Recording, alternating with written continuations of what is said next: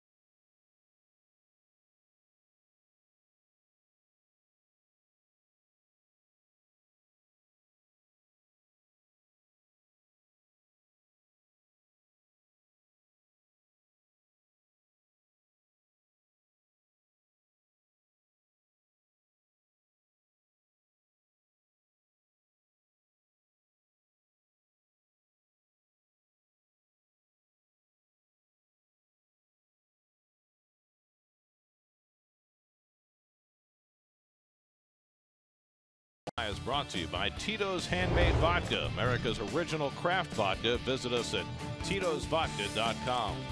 By Geico, over 75 years of savings and service. And by Citi, proud partner of the New York Mets. Baseball's biggest stars will compete in the 87th All-Star Game, July 12th on Fox. Vote for Yoenis Cespedes and the rest of the Mets by filling out your 2016 MLB All-Star Game ballot on your computer, tablet, or smartphone. Voting ends June 30th, so vote now at MLB.com/vote. Now time for greater coverage of baseball, brought to you by T-Mobile. The former Met farmhand Michael Fulmer knocked out in the 5th inning yesterday, but his Tigers still beat the Mariners, and his record has been spectacular of late. Michael Taylor had the worst night you can have. 5 strikeouts and made the error to lose the game in the bottom of the 9th as the Dodgers beat the Nationals 4-3. That's 5 straight losses now for the Nats. Their lead down to 3.5 over the Mets. And the Cardinals completed their sweep of the Cubs. The red-hot Matt Carpenter had a 2-run double in the Cardinals' 7-2 win over the Cubs yesterday. Mets and Braves open a 4-game series. First pitch from Atlanta is coming right up.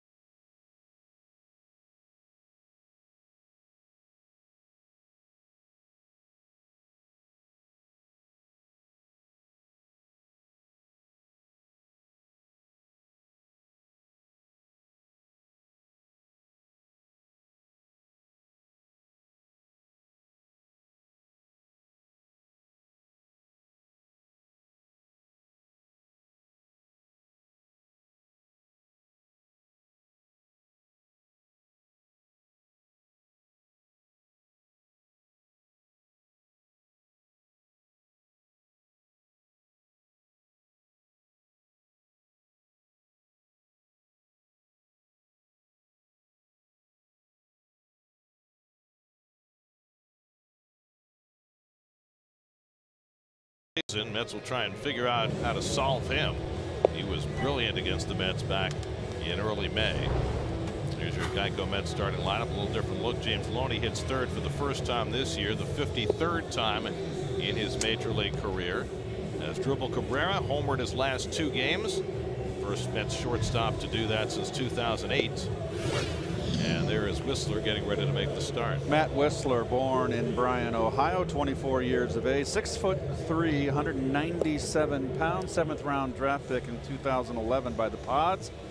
His last outing, he did get a win against the Reds. He broke a 4-game losing streak. And the Coors Light defense. Emilio Bonifacio just called up. Gets his 2nd start in left field. Last time in. Coyote was not playing here on the infield. Freeman, who's been red hot, and Persinski, the veteran, who's always been a thorn in the Mets side, always manages to get base hits when needed. Matt Whistler made his big league debut against the Mets a year and a week ago. 3-1 lifetime against New York. Brian Snitker has done a nice job since taking over from the fired Freddie Gonzalez. Braves were 9-28 at the time of the change, 15-19 since. It's amazing. You know, you don't know if it's long lasting when I make a managerial change, but a team does seem to play a little bit better, and certainly the Braves have for Brian Snitker. I would think just from a pride standpoint, you played poorly enough to have a manager fired. Right. Probably fires you up to try and prove that maybe you can do better. Curtis Granderson leads off. Curtis has been walking a little bit more lately. 3 walks in his last 2 games. Whistler's first pitch, a fastball in for a strike, and we're underway. Whistler from Bryan, Ohio, was all set to go to Ohio State before the Padres took him in the 7th round out of high school in 2011. Throws low and in, a ball and a strike to Granderson. Came over in the trade for Craig Kimbrell and Melvin Upton right before the season last year. And in a year where the Braves are struggling, he's been a bright spot. Pulled foul. In fact, the Braves pitching staff has really picked it up during this stretch the last week where they've won 6 of 7. The staff ERA is 2.28. As Dribble Cabrera on deck, and then James Loney for the Mets. Cabrera had himself really a wonderful ball game yesterday. 1-2 to Granderson, and he misses with a breaking ball. 2-2. That's the slider that has been giving the Mets trouble. It's been a very successful pitch for Whistler. You have to, it's a good down break. Got to make him get it up.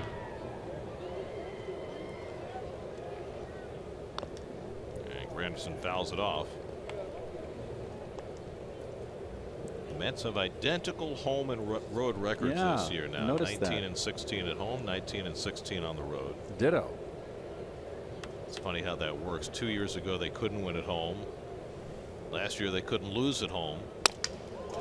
Into the shift, and the shortstop Ibar playing on the right side throws out Granderson for the first out of the night. 6-3 put out in your scorecard. And a broken bat. Well, he can get a new one, can't he? He can. Here's Asdrubal Cabrera, and Keith mentioned his game yesterday. Not just the home run, but the base running with that great slide at home plate, the defense. The only thing lacking in his game, Gary, is his speed. He doesn't have a lot of speed. He's a smart player. He's a good base runner.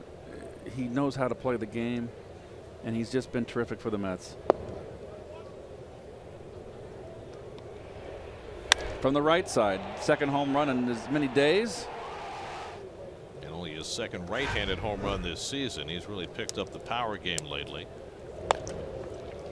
Lifts this one along the left field line. Bonifacio with a long run to get there, and he makes the grab for the second out.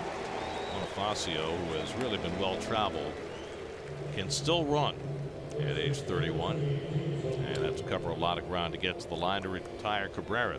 So 2 out and nobody on. And now the unlikely number 3 hitter James Loney with Cespedes out of the lineup tonight. Cespedes arrived here in Atlanta a couple of hours before the game. Remember, he saw the doctor last evening, and so he flew separately from the team. And when he arrived, he told the writers that he could play tonight. But Terry Collins was adamant that he wanted to give Cespedes the day after he got a cortisone shot yesterday, and that's usually the way the doctors recommend it. You should, because in the cortisone shot there's a little bit of Novocaine in it, and that deadens the nerves, obviously, and you don't want to hit without feeling in your wrists or hands or elbow, wherever you're getting your injection. Doesn't it also take a day or two to know whether the cortisone hit the right spot? If they hit the right spot, you'll know in 24 hours. And it hasn't yet been 24 hours for Cespedes, but the good news is that there seems to be nothing seriously wrong with his wrist that pained him yesterday, and it's something he's gone through before. Both Cespedes said in 2013 and then again last year in tied to Loney 2-1. But you'd have to say in an evening last night where the Mets were holding their breath, and certainly their fans were, that both Cespedes and Syndergaard, maybe their 2 most important players, were at the doctor. the news could not have come back much better. Syndergaard is expected to make his start in Washington on Monday. No structural damage in his elbow. They just gave him some anti-inflammatories, and he should be good to go. Backdoor breaking ball misses, and it's 3-1 to Loney. Mets got in last night into Atlanta around 9 o'clock, so they got a good night's sleep, got a nice meal, and were able to get some rest. You mean you had a nice meal? I did. Actually, I didn't. I had the burger on the plane. Really? Yeah, I don't want to have the late night meals. But you're not a burger on the plane kind of a guy. No bun. Oh, okay. No bun. So it's a low carb airplane. Maybe. Trying to lose the little boiler. Having a hard time getting rid of the boiler. I mean, were you inspired after you flipped the burgers the other day? No, I was not inspired. Trust me. I just didn't want to eat at 10 o'clock at night. Loney takes it outside, ball 4, and the Mets have a 2-out base runner. So Whistler has averaged less than 2.5 walks per 9 innings, issues a first inning walk. And that'll get Neil Walker to the plate. Walker is in one of the strangest spells he's been in all year. He's 0 for his last 15. He's probably hit 9 balls hard during that 0 for 15. Well, he's down to 257, Gare. The 14 home runs are, I mean, he's on his pace to. He's going to clear 100 easily, I would think, unless he just goes in the tank, and I don't see that happening. Right now, it's one of those slumps that doesn't feel like a slump except for the results. Loney at first with 2 down, and Walker pounds 1 foul. It's funny how everybody comes back to where they usually are. I mean, Walker's not a 257 hitter, but he got off to the red hot start. Daniel Murphy has come back to earth a little bit. He's fallen. He's dropped all the way to 347. We should all drop to 347. I'll take it. Exactly. Whereas the Mets and Nats will renew acquaintances in D.C. starting on Monday, the second half of this road trip. Walker pulls 1 foul, and it's 0-2. Well, the Nats suffered a loss last night that the kind that really sticks in your craw for a while, right? I mean, they had the lead in the 9th inning, and what looked like a simple base hit to center field by Yasiel Puig allowed him to circle the bases with a winning run. Against the stop sign, too. Just off the DL, Puig with the hamstring, correct? Yep. And dove into home plate. And the Dodgers swept that series from the Nats, who've now lost 5 straight. Up and into Walker, but how about Michael Taylor? 0 for 5 strikeouts, and then makes that error in center field that ends the game. And Dusty Baker's quote in the paper was, "We got to give him a little love. No one feels as low as he does after this game." But the other thing that 9th inning shows is that, you know, it wasn't his fault, but you know, Sean Kelly closing instead of Jonathan Papelbon. They really missed Pap. I mean, as much as some people have mixed feelings about Papelbon, the fact of the matter is he's an established closer, and Kelly is not. Well, they've lost 5 in a row, and Dusty Baker's quote in the paper was, "This is why you try to get off to a good start and get as much above 500 as you can, because every club hits a dry spell, and we're in one right now. And they got an off day today, and then they got 3 in Milwaukee before the Mets series." 1-2 coming, and Walker takes up and away 2-2. Well, the Nats have blown leads in the 8th inning or later 3 straight games, or 3 games in the last 5 during this 5-game losing streak. And where the Mets a few days ago were 6 games out and looked like you know, they were in danger. Now they're 3.5 out, coming off the 2-game sweep of the Royals. You just have to have enough healthy players to field the team. Slider misses outside, and so Walker has worked his way back into the count to 3-2. There are the standings in the NL East. Miami continues to hold their own after they shut out the Braves last night. They're just a game behind the Mets. Loney will get set to run. Freeman will play behind him. 3-2, 2 down. And Walker takes ball 4. So Whistler, after getting ahead 0-2, issues his 2nd straight walk. So the Mets, as they have so often done this year, running up a pitch count against an opposing starter in the opening inning. Well. Now the former Brave 3 times over, Kelly Johnson, who still makes his home here in Atlanta, will get a turn at bat in a very early visit to the mound from Roger McDowell. Roger looks like he hustled out there. He had bad knees. I think he's had a knee replacement or knee surgery and looks a lot healthier. He's been here, what, 10, 12 years, 11 years? Turner Field in its final season. They've got the number of games remaining posted on the left field wall, and it matches Roger McDowell's number. Does that mean Roger goes out and pulls down the number tonight? Loney at second, Walker at first with 2 down.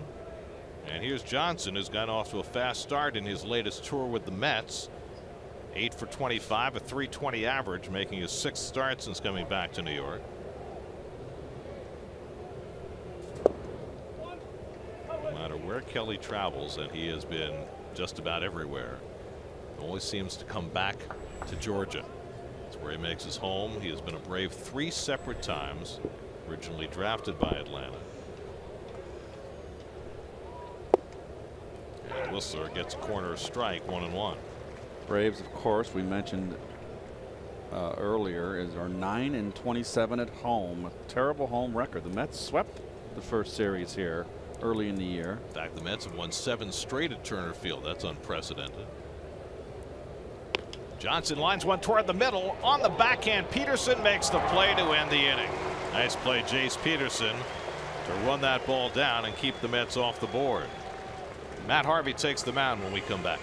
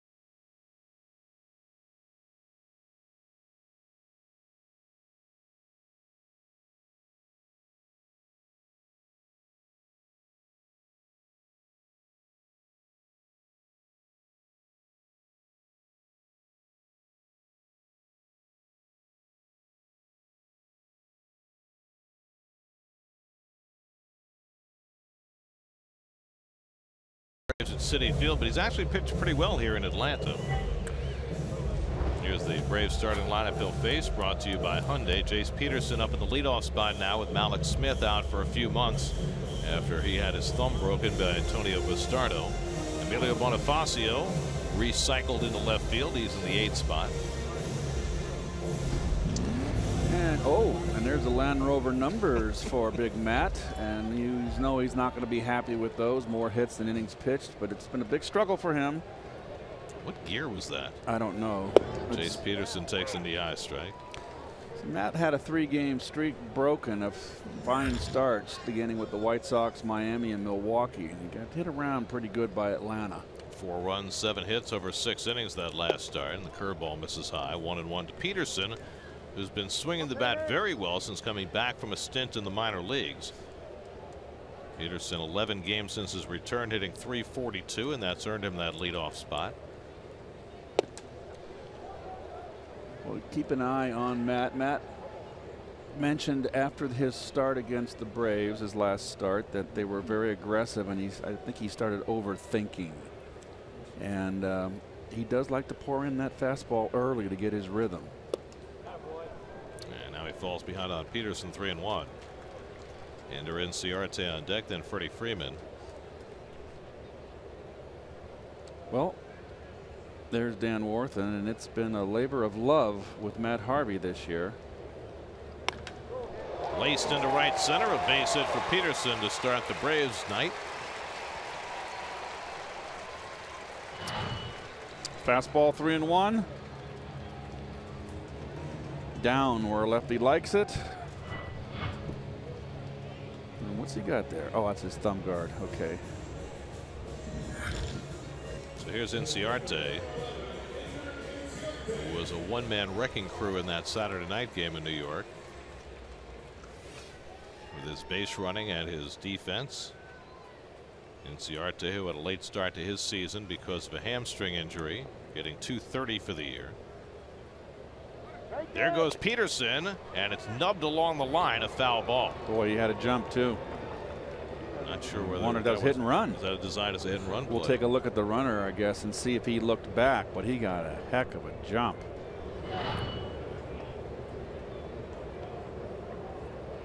I don't see him looking back, Gareth. It looks like to me it was a straight steal. Well, if you're Inciarte, then as the #2 hitter, don't you have to take the pitch if Peterson has that kind of jump? Well, what did Matt Harvey mention after that started? They're an aggressive team. They come out of the chute swinging the bat. Peterson has just one stolen Got base, him. and Harvey picks him off. It looked like he was stuck in mud that time trying to get back. After Peterson had run on the previous pitch, Harvey picks him off. Caught him on the step. It's all timing, and he did get him. Looked like that right foot slid as he tried to plant it. Yep, and beautiful snap tag by Loney, the advantage of that left-handed first baseman. And Matt Harvey is very quick on his move. Curveball hit to the hole, a base hit for Inciarte. So back-to-back hits for the Braves to open the bottom of the first, and that makes that pickoff look huge with Freddie Freeman coming up. And we'll take a quick look at your Mets defense, your Metropolitans, your faves from Lex, brought to you by Lexus. Conforto back in left field. Diaz getting the start, of course, with Cespedes with the injection. Kelly Johnson has started at third base. Loney, Walker, Cabrera, and then Travis d'Arnaud, his second start since coming off the deal. Nicely handled. Really? Very nice. Oh, gosh. Just the speed with which you Well, I had a rattled through that. I had a little 45-minute cat nap before I came to the park. Feel refreshed and exciting. Blackout curtains. Here's Freddie Freeman, who's been tearing it up. Last week's National League Player of the Week, in part because of his exploits against the Mets. And Harvey misses low and away. Freeman over the last 10 games hitting .452 with 9 extra base hits in those 10 games. Remember how in April how terrible he looked. 77 strikeouts on the year already. That is not Freddie Freeman. He does strike out, but not 77 at this point in the season. That's put Kelly Johnson, the third baseman, on the right side of the infield between Loney and Cabrera, or between Loney and Walker, with Cabrera alone on the left side. That's a good changeup by Harvey to get even on Freeman.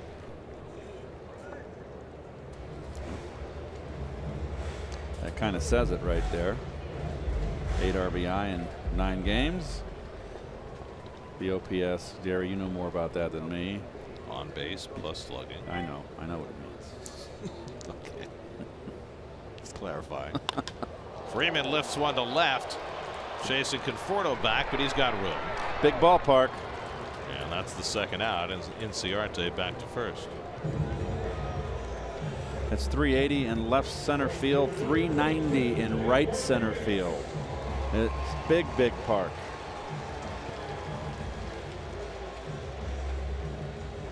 So 2 out. Inciarte still at first, and here's Nick Markakis. And that's really all the more amazing that Chipper Jones and Andrew Jones were able to feast and hit with power in this ballpark. This is 390 is a long way. This ballpark was built for the Braves pitching staff in the 90s. One of the most dominant staffs ever. And they love those deep gaps. Well, Markakis is the leader in RBIs on this team with 39. Freeman with 26 off to that terrible start, but Markakis hasn't been hitting for average, but he's driven in runs. He was batting leadoff early in the season and doing a nice job getting on base, but they've moved him down to an RBI spot. It's popped up. Johnson might have a play right near the stands. And reaches but can't quite get it. First row.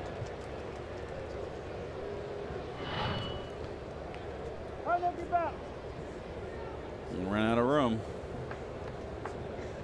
Oh, son. You gotta keep your eyes open if you want to catch those pop-ups.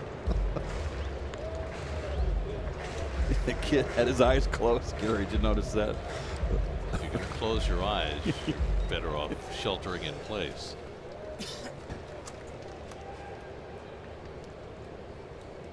So Harvey ahead on Markakis 0-2, and Ciarte, who can steal a base. See if he's going on 0-2.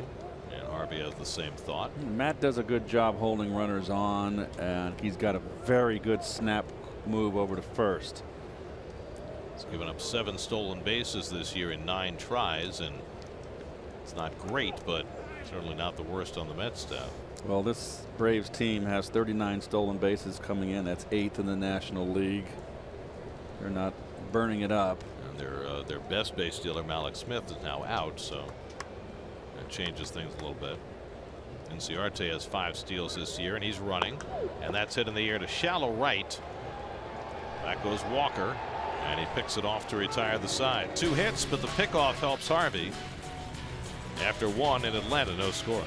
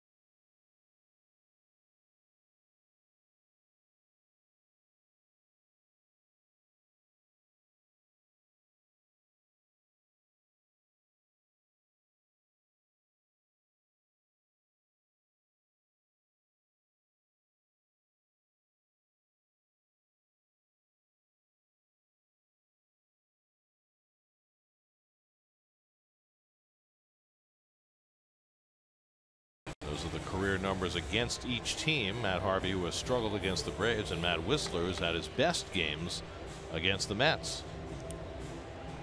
In those 4 games, Whistler, the Braves have only scored him 10 runs, Gary, and he's still 3-1. Made his major league debut against the Mets here last June and allowed just 1 run over 8 innings and got a victory. Meanwhile, the Braves were slow getting out of the field because the home plate umpire Jordan Baker and the third base umpire Mike Everett both disappeared between innings. And we're short 1 right now. Well, they just both came out. So I think we have a full okay, we're complement fine. of Yeah, we're fine umpires now. Yep. But I don't know what transpired there, but the Braves took a full 90 seconds to 2 minutes before anybody came out of the dugout.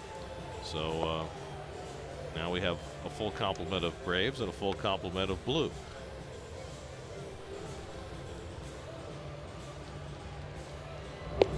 And Jordan Baker just tapped his chest and said, "That's on me." So whatever it was, hopefully all is resolved. He's a youngster. Yes, he is. A couple of young umpires on this crew. Jordan Baker, the home plate umpire. Ryan Blakeney, the second base umpire. Both relatively young. Well, one thing I'll say about the umpires today is that a lot of them are in better shape. There were a lot of rotund umpires in our day. They were good umpires, but rotund. Here's Michael Conforto, who takes ball one. Speaking of rotund, Bartolo Colon is away from the team tonight. He is attending his son's high school graduation in New Jersey, but he will be back in time to make his start on Sunday, bruised thumb and all. I thought that ball hit the meat of the inside palm side of his thumb, Gary, on the fleshy part, the base. It was very fortunate. Whistler, who walked 2 in the first inning, falls behind the struggling Conforto 3-0. Conforto does have 3 hits and 8 career at bats against Whistler, which may contribute to him being careful. Travis d'Arnaud on deck. And he walks him on 4 pitches. So 3 of the last 4 batters have walked against Whistler, who had walked only 22 in 83 innings coming in. He's up with his pitches. And now this is a lineup that is 7 out of the 8 regulars are going to be batting from the left side of the plate. As a matter of fact, here's your only right-hand hitter up right now, Travis d'Arnaud. He and Matt Harvey, the only right-hand batters. Right, of the regulars. Yep. Never count the pitchers, Gary. Well, don't tell Ron that. On this staff, you know, they sometimes hit. Just the second game back for Travis since his stint on the DL, and he takes up and in for ball 1. His brother Chase is not in the lineup tonight, and Krasinski's going to walk that ball out to Whistler, who's missed with 5 in a row and missed badly on that one. So Chase and Travis have still never started in the same major league game. Last fall, Chase d'Arnaud was with the Phillies, and he started 1 game, but Travis didn't start that game. Chase did have a couple of pinch hitting appearances with Travis behind the plate.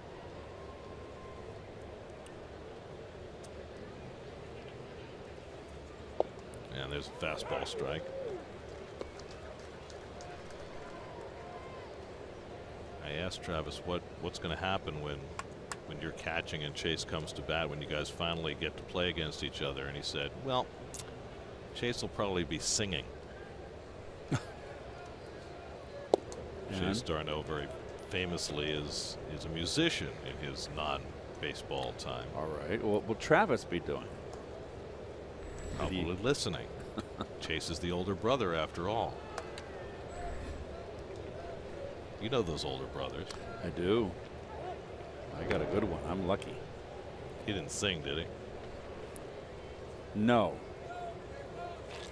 Gary let me get away with more stuff. Did you guys ever play against each other? No. Or was he too old for that? No, same team a couple years. It was too old, but we were always on the same team. Juan was the coach. He drafted us. You know that. Yeah. In the air to center field. Inciarte drifting back. He's got it lined up. And d'Arnaud retired for the first out. So if you were both first basemen, I played the outfield. Oh. I played center. Because you were the younger. I scampered around that, patrolling that center field. Really? I could run when I was a kid. I was quick. Wheels. I was quick. I was, deceptively fast out there in my 20s. See, we didn't get to see you till a little bit later. No one knows me. I played with Ozzie Smith, Willie McGee. Right. All those speed burners. Well, you were playing on AstroTurf too. Probably enhanced your blazing speed. I hated it when they had the cutouts and just around the bases on turf. Oh, was it murder? There's Alejandro De Aza playing center field tonight with Cespedes out of the lineup. It has really been a rough go for De Aza, who is hitless in his last 20 at bats. Yeah, it's been a tough slog for him, and he doesn't get a lot of playing time. Terry's tried to get him in there to get him going, and it just hasn't happened. He hits this one toward the gap in right center, and that's going to be down for an extra base hit. Digging for third is Conforto. He's going to get the green light. Conforto heads home. No relay throw. It's an RBI double for Alejandro De Aza, and the Mets are out to a 1-0 lead. So De Aza snaps that 0 for 20 with a ringing 2-base hit. Got to feel good for De Aza to break that 0 for and contribute. He's been around a long time here. Likes the ball down, right down the pipe.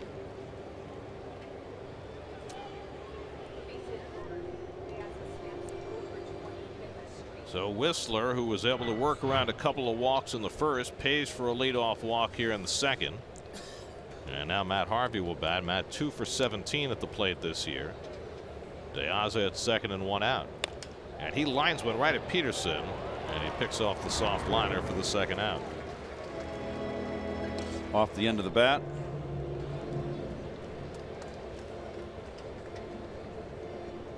So 2 out. Now Granderson, who rounded out into the shift his first time up. And been a struggle for Curtis this year. 221. I can't be happy with his first half. The 13 home runs is incredible. And his leadoff home runs are off the charts, but he struggled with men on base, Gare. Well, 111 with runners in scoring position is almost incomprehensible for Curtis. 5 for 45 to be exact, and not pointing a finger at Curtis. It's just he's just battling through it here. It's been a 3-month slog for him. Well, it's led to a very strange juxtaposition of his home run and RBI numbers. I don't think I've ever seen anybody at this point in the season with 13 home runs and 21 RBIs. Right. That's hard to do. Well, the Mets as a team are dead last in the major leagues in runners in scoring position. Big shift on Curtis, as we always see on the right side of the infield.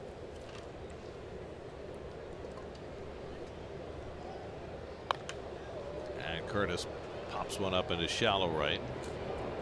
And Markakis waits for it. That retires the side, but not before Alejandro De Aza breaks out of a slump with an RBI double and gives Matt Harvey and the Mets a 1-0 lead in the second.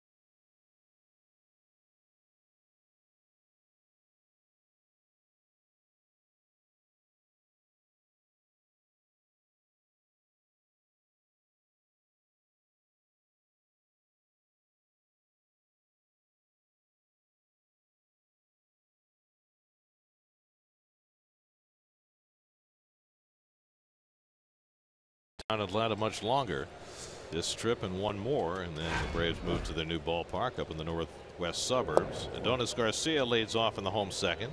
Garcia hasn't started in a week because of an ankle problem. He's pinch hit a couple of times over that stretch.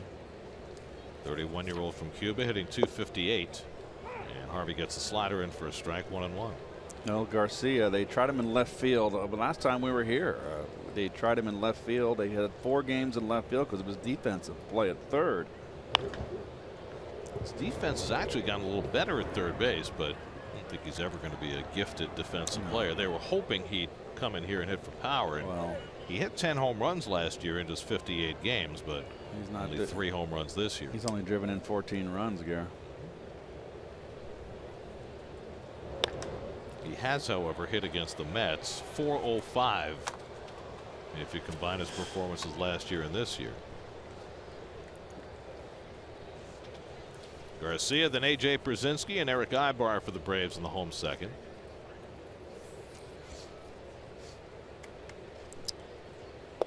And Garcia takes a fastball for strike 3 call. So Harvey has his first strikeout of the night. Looking for a breaking ball here. This guy splits the plate.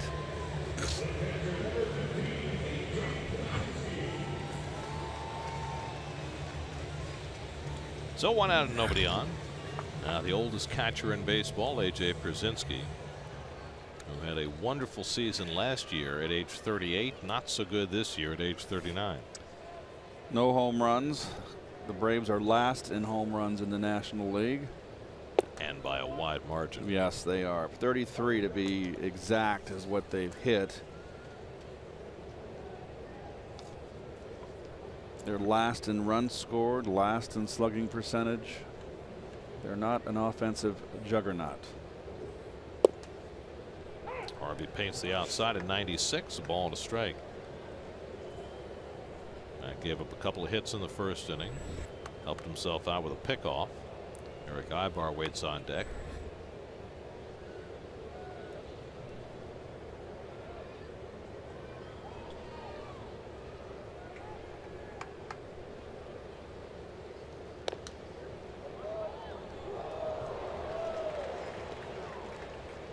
Time for a look at the Quicken Loans Rocket Arms.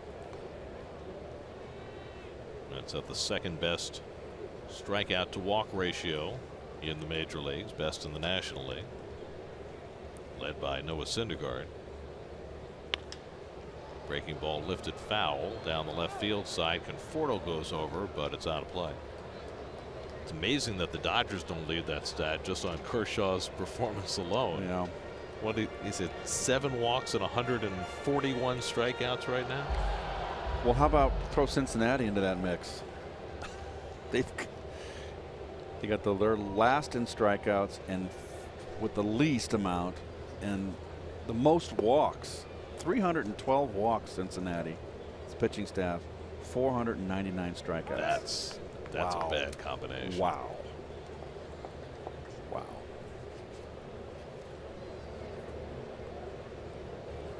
2-2 to Pierzynski. And he hits it in the air deep to center. Back goes De Aza to the warning track. He's got room.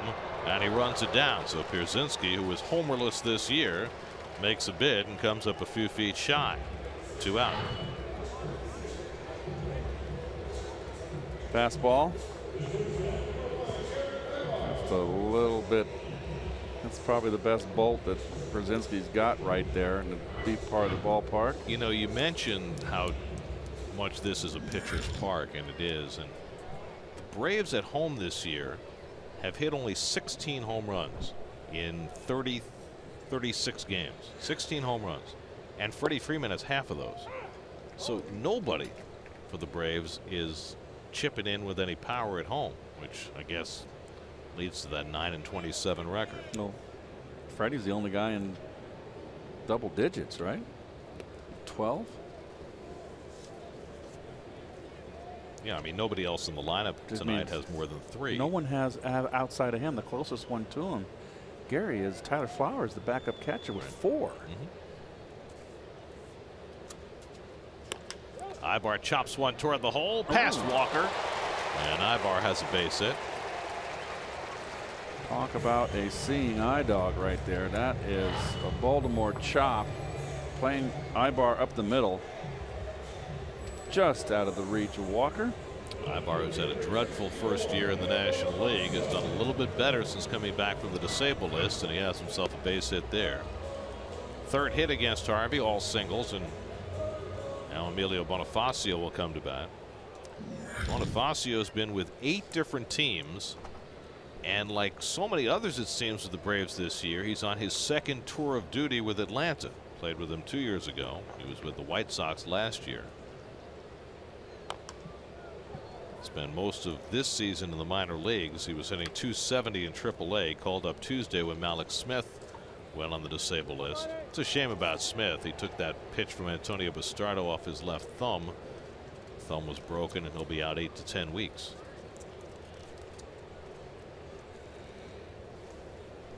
It's hard to believe Bonifacio came up with Arizona back in 2007. Chopper toward the middle, and Walker can't get that one. Ibar going first to third, and he'll make it without a throw. So a couple of base hits that Walker just couldn't get to, one to his left and one to his right. Well, a couple. Another Baltimore chop. Geez, hit him in the right place. Both just out of the reach of Walker, one to the left and this one to the right. So runners at the corners with 2 out, and now Harvey will face the opposing pitcher Whistler, who's just 1 for 25 this year and 5 for 54 in his career. 13 strikeouts with that 25 at bats. Johnson creeps in from third in case Whistler has an idea about trying to bunt for a hit to get that run in. And Harvey misses with a sinker, ball 1.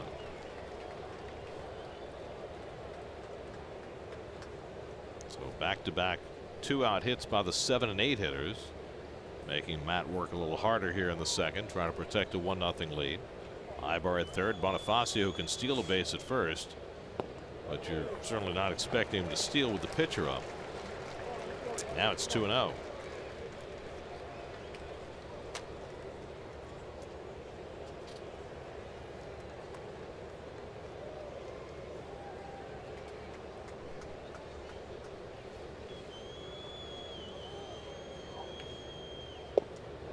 Whistler figures he'll take a rip at a 2-0 fastball, but he comes up empty.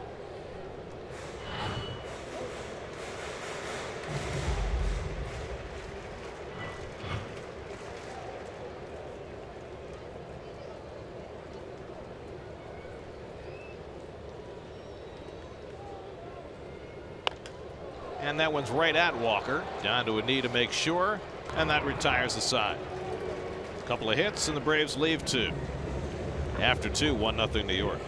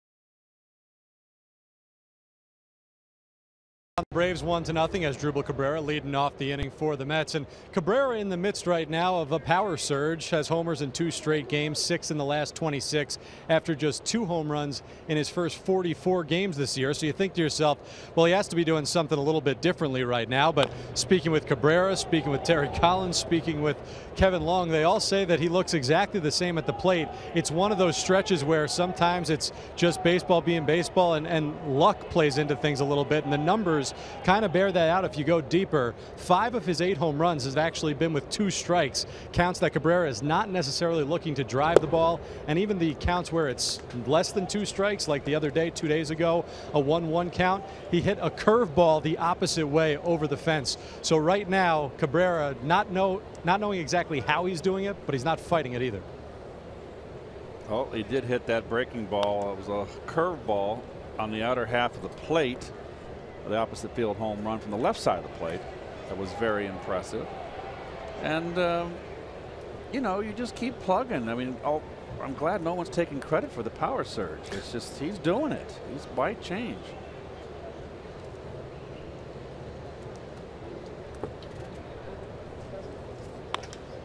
This one's hit out to left field. And retreating is Bonifacio near the wall, and he can't make the catch. And into second base goes Cabrera, as Drupal didn't appear to hit the ball that well, but he got it to the fence. And Bonifacio trying to make a leaping grab against the scoreboard, but comes up empty. And it's a double for Cabrera. I thought Bonifacio kind of drifted here a little bit. And remember that long foul ball that off the bat of Persinski in the second inning. That carried deep down the left field line, so it seems like maybe the ball is going to be carrying the left field. So Cabrera, who hit a home run that way a couple of days ago, batting left-handed, got this one right near the top of the fence. And Bonifacio nearly reeled it in, but Cabrera has himself his 15th double of the year. And James Loney at the plate. He drives one to center field, chasing Inciarte back, but he's there. Tagging at second is Cabrera. Inciarte's throw is on target, but a shade too late, and Cabrera arrives safely. Good base running by his Drupal to get to third base. Well, you initially go halfway if you're not sure. Then once you get a read, then it's going to be caught. You get back to the bag and tag up. Well done. We talked earlier about Cabrera. He knows how to play the game. So that gets a runner to third with 1 out, and a chance for Neil Walker to drive him in. They're going to bring the infield in, it looks like right now, Gare, early in the ball game, I guess, with a team that is last in runs scored. Are they they're going to appeal, I think, that yes. Cabrera left early. I don't think he did. And indeed, second base umpire Ryan Blakeney says he did not.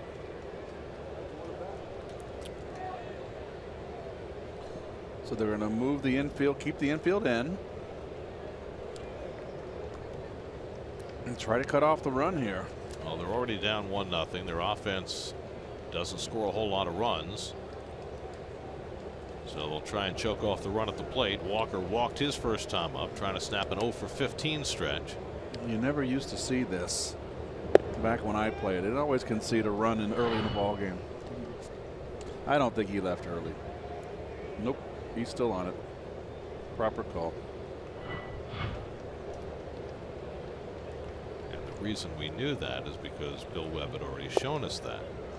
Our crack director. You say cracked? Crack. Oh. Like, you know, #1.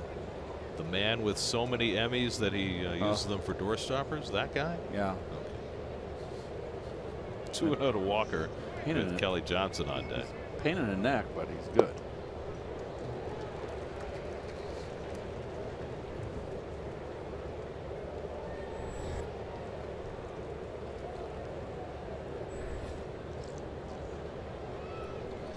Got to get this run in. Mets have not been good at this. And Walker has struggled more than anybody. Fouls that one at the plate. It's 2-2. Yeah, he's pulling off here. You got a sinker ball pitcher out there, and we've all been there, all of us hitters, and I can relate. Then you got a sinker ball pitcher. You just want to go up the middle. You don't want to try to pull. And he pulled off that sinker away, down and away. Walker is just 3 for 10 this year, getting a runner in from third with less than 2 out. Whistler in a spot where he could use a strikeout. He's yet to strike out a batter tonight. Cabrera at third and one away. Walker stays alive. The Mets as a team have converted only 46%, getting a runner in from third, which is well below the league average. With less than 2 outs? Yeah.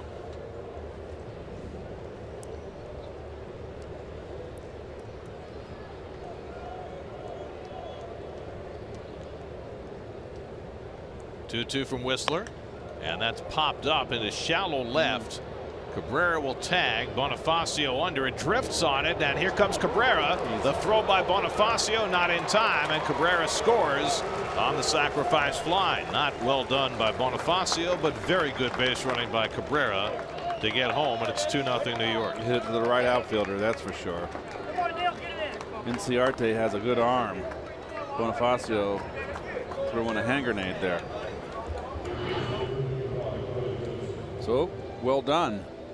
Caught it on the wrong side of his body. It's a high fly ball. He's not coming home for momentum going home. Everything done improperly. Well, Bonifacio is a jack of all trades. It started out as an infielder. Kelly Johnson pops one up on the infield. And Ibar calling for it. Backpedals and stays with it to end the inning. But the leadoff double by Cabrera, and he finds his way around on a couple of fly balls. 2-0 New York in the third.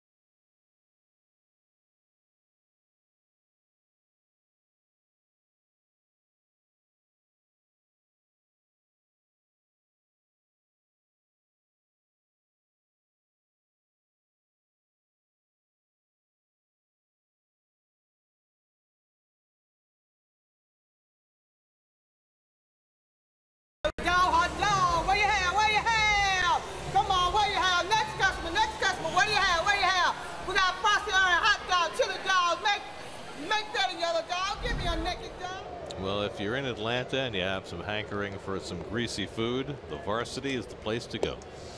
And she'll take your order if you dare. Don't be late. Jace Peterson had a base hit to right center his first time up, then promptly got picked off first base by Matt Harvey. And Peterson fouls it off, and it's 0-2. Stop by your local McDonald's today to pick up an exclusive Mets ticket offer. Offer is valid through the end of the regular season, excluding July 30th and the Subway Series games. Seats based on availability while supplies last. For more information, visit Mets.com/McDonald's. Peterson slugs one out to center, chasing Deaza back to the track, back at the wall. He makes the catch. Nice play, Alejandro Deaza. He got a great jump on that going back, and robs Peterson of an extra base hit. Well, Matt Harvey has given up 4 base hits. A couple seeing-eye dogs, but this is a hard hit ball. Nice play. It's a leadoff double easily.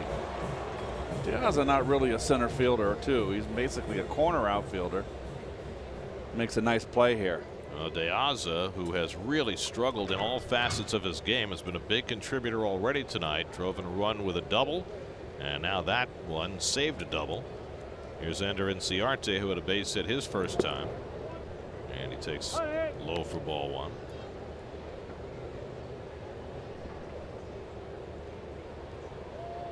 Inciarte now 3 for 7 in his career against Harvey. He came over from Arizona in the trade for Shelby Miller, which could turn out to be just a fabulous trade for the Braves. They got Aaron Blair, who is getting his feet wet in the Braves rotation, and most importantly, they got Dansby Swanson, who had been the first pick in the draft, who is playing at Double-A, the shortstop. Braves have 2 young shortstops, Swanson at Double-A and Ozzie Albies, the 19-year-old who's at Triple-A. And they like them both.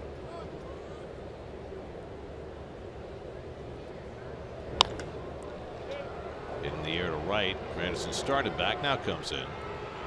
And that retires Inciarte 2 away. Speaking of prospect shortstops, the Mets just promoted their best prospect shortstop, Ahmed Rosario, from St. Lucie up to Double-A Binghamton.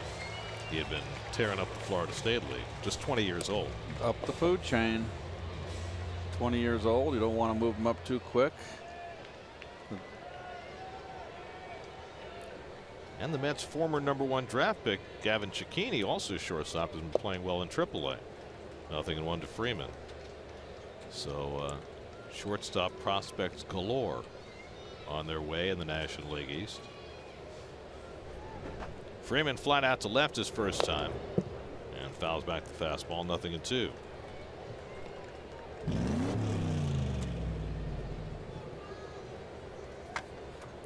Do we know what gear that was? Well, no, it's more the clutch is in and you're just revving it. It was very rumbly. Freeman reaches for it and fouls it off.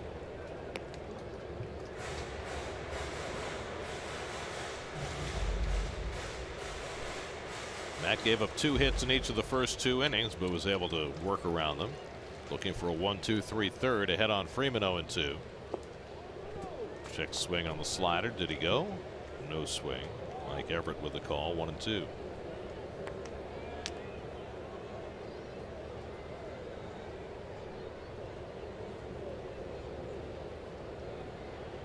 Braves came from Miami, where they split a 2-game series. The Marlins stayed home. They're playing the Cubs this weekend. Freeman strikes out on the slider, and Harvey has his second strikeout of the night.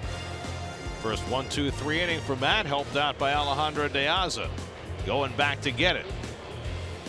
After 3, 2-0 New York.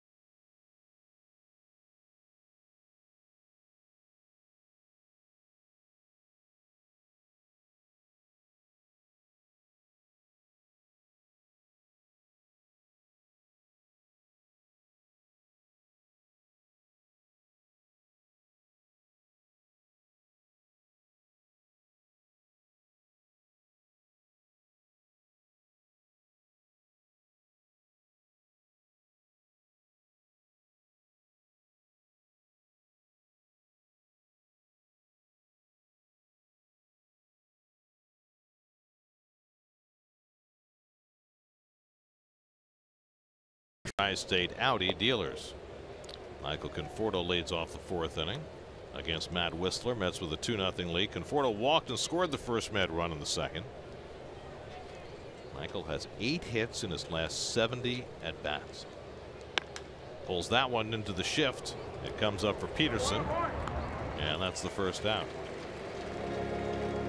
Well, to me, there's the way Conforto can hit using all the field. There shouldn't be a team in the National League that puts the shift on for him. And he's got the 10 home runs, and he's pulled a little bit too much. He's hit balls hard at people, but you don't use the left center field. I wouldn't want the right side of the infield stacked with 3 infielders. So when you watch him pulling too much, as Darno pops one straight up, and Pierzynski sheds the mask and stays with it for the 2nd out. When you see Conforto pulling too much, is that a matter of the way they're pitching him, or is that his approach at the plate? Gary hasn't really played that much. They pitched him very tough. They throw him a lot of breaking balls. He's had trouble with the breaking ball. I'm not so concerned about him pulling too much as I think that he's dropping that back shoulder and he's under a lot of balls, where in spring training he just stayed, his shoulder stayed parallel to the ground, and he's hitting line drives all over the place. Now he's getting the ball away, but he drops his back shoulder. He's fouling it back on a pitch he should be out of the box and allowing the pitcher to make another tough pitch on him.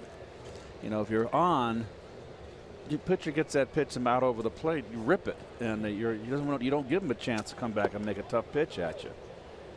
So, you know, it's a learning experience for him. I'm sure he's not happy hitting .227 coming into this game. But when you see a kid like this who's got such a nice all-field stroke and hit a lot of opposite field home runs last year, when you see him drop his shoulder like that, does it make you suspect that he's trying just to yank home runs? Is that what seems to be going on? Well, you have to drop your back shoulder on a low pitch. You know, you can't swing level on a knee-high pitch or mid-thigh.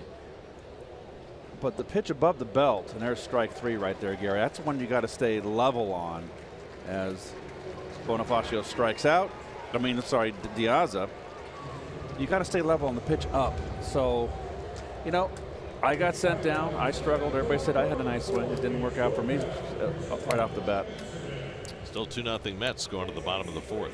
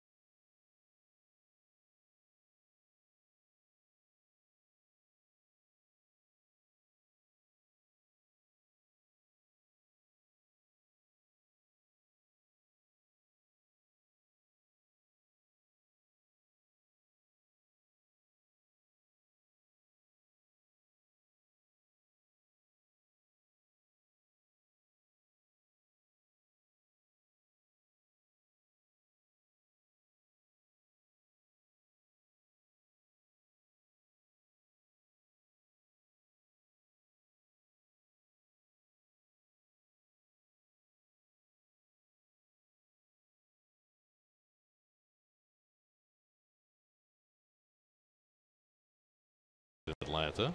Pretty good likeness. Yeah.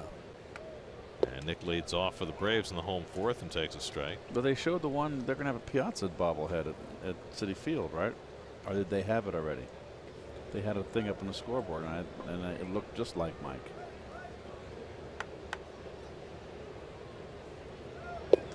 I like the Jesse Orosco bobblehead where he's down on his knees. That's with a the glove classic. in the air. It's a classic pose. You think he planned it? I don't think so. I think, gosh, how could you plan it? Markakis lines one the other way. Conforto will have to play it on the hop and banks away from him. Backed up by De Aza. Markakis trying for second, and the throw is backed up by Harvey.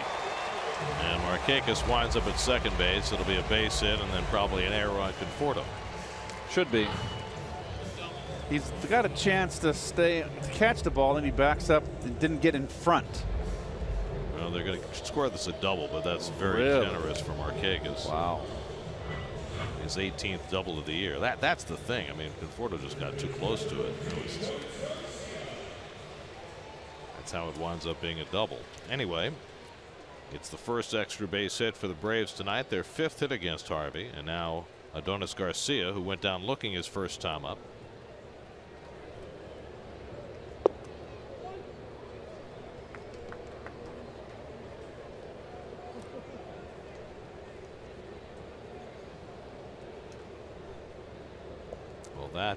That's something that did not happen in Matt's first 3 seasons in the big leagues.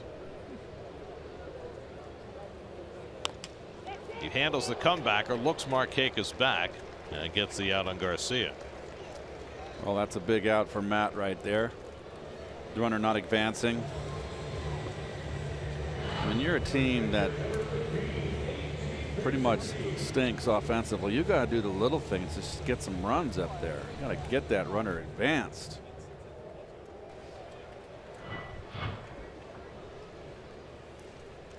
So Harvey gets the first down. Now A.J. Pierzynski, who hit one deep to center field that De Aza ran down. Playing Pierzynski way deep on the right side of the infield. Got Walker way in the outfield. Pierzynski doesn't run well as Cabrera at shortstop up the middle.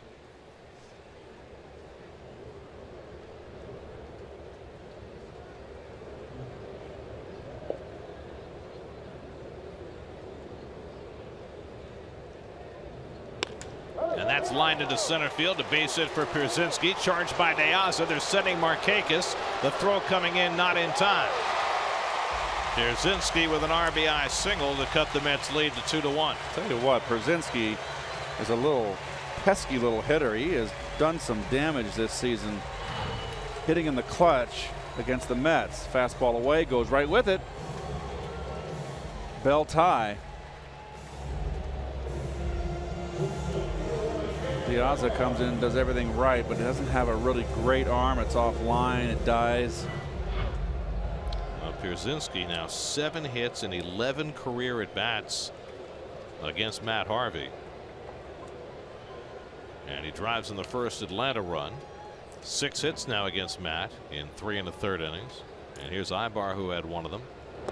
And he skips over the top of that as it's a nice play by Darno. Takes Darno. it out of the dirt. Nice play by Darno.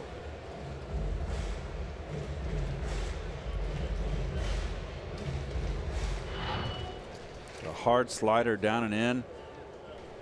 Nice backhand.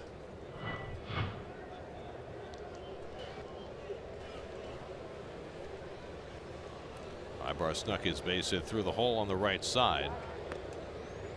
Harvey's already picked off a base runner. Pierzynski's certainly not expecting the hard pickoff throw. Well, the middle innings have been the kryptonite for Harvey. Been effective early in games, not so much in the middle of games. Johnson out on the grass at third against Ibar, who takes it up and away, and it's 2-0.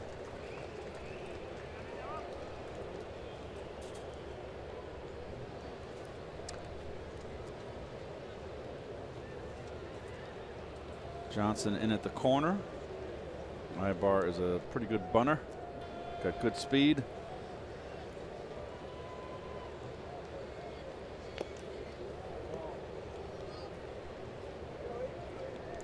Eric Ibar spent 10 years with the Angels, an all-star season 2 years ago. But things did not go well early in the season for him, although his offense has picked up since he came back from the disabled list. He was out with a foot injury. Now he was traded for. Andrelton Simmons just got back and doing his usual defensive wizardry for a bad team in Anaheim, where the Angels are such a huge disappointment. Yes, they are. I'm just wondering how much longer are they going to stick with Socia as a manager? I mean, they haven't had good seasons now for a while. 10 games under 500 with the best player in baseball.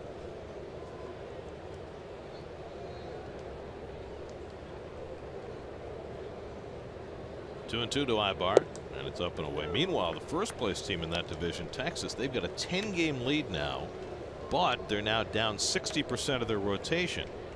Derek Holland, Colby Lewis, join Yu Darvish on the disabled list.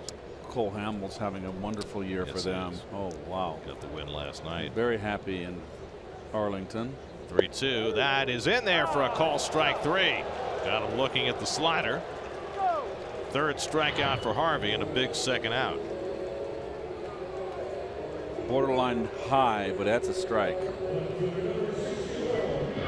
Nicely framed by the very crafty d'Arnaud. We haven't seen him in a long time. I forgot how well he moves his wrist and moves his glove at the last moment when he catches a ball to get that strike. It's been a while since he's been back there.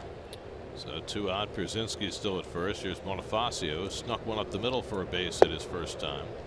And he takes a changeup for a strike.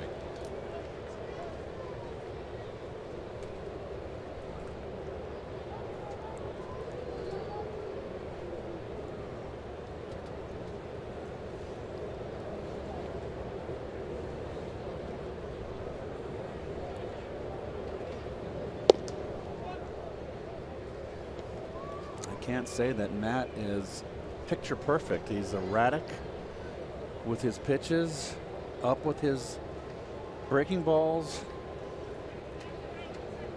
It's a warm night, but not overly hot. We'll see how that affects Matt's stamina. Mets haven't played in a lot of hot weather yet this year. It's a curveball that misses 2-1. This is a warm weather sport. You know, I think you feel looser when it's hot and you got a good sweat going. Yeah, I think it gets you loose, but the question is, does it sap you at the end?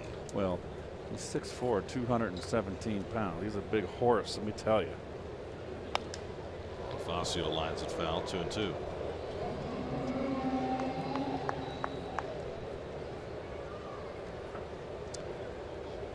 So he's thrown 62 pitches. Gary 42 strikes, 20 balls.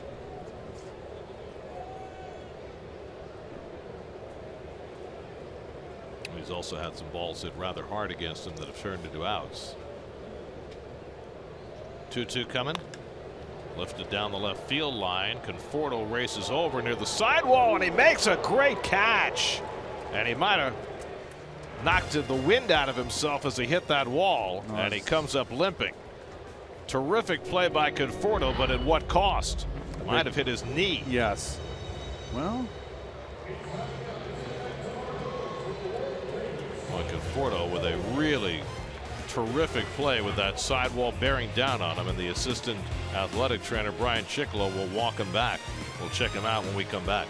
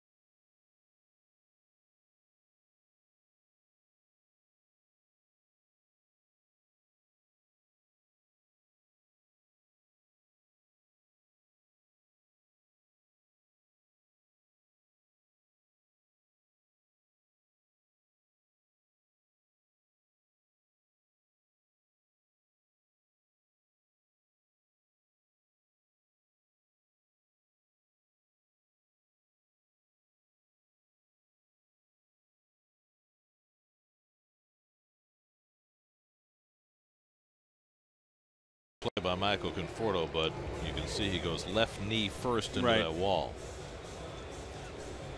There's a lot of padding there, but when you go in there hard like that, you can see. I'm sure he'll be okay, but that hurt a little bit, that's for sure.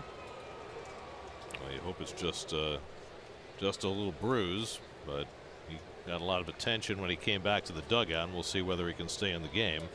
Meanwhile, Matt Harvey will lead off for the Mets in the 5th inning with the Mets up 2-1.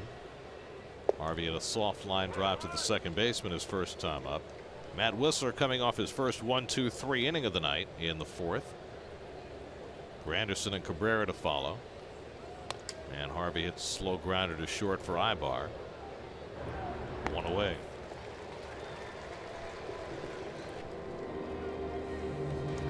Wow. A little violent.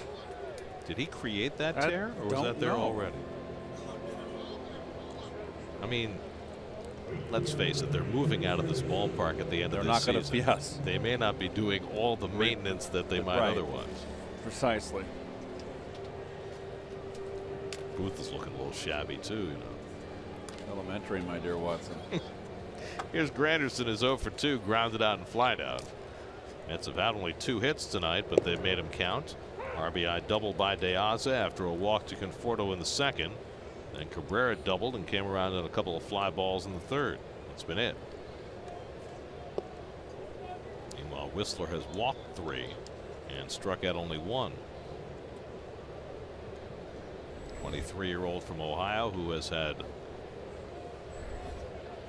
a great ability to beat this ball club as Granderson thinks about a bunt with the shift on. Garcia alone on the left side and playing back, and Granderson thought about dropping one down, and Garcia's not buying it. He's staying back.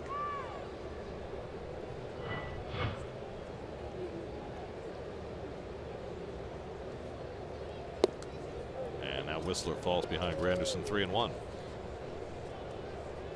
Giancarlo Stanton homered for the Marlins. They've tied up the Cubs 1-1 in the 5th. That's off Lester, right? Yep. That's lined up the middle, a base hit for Granderson. So Curtis has the Mets' 3rd hit of the game, a 1-out single. Did not have. Well, yes, they did. Sorry. Hit them where they ain't. Even when they shift, nothing changes.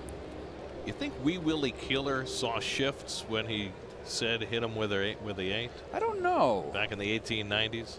I bet not.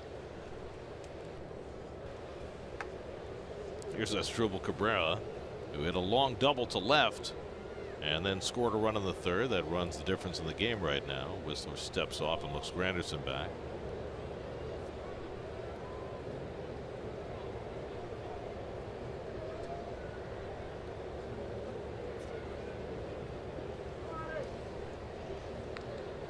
Curtis has not done much running this year, just 1 stolen base.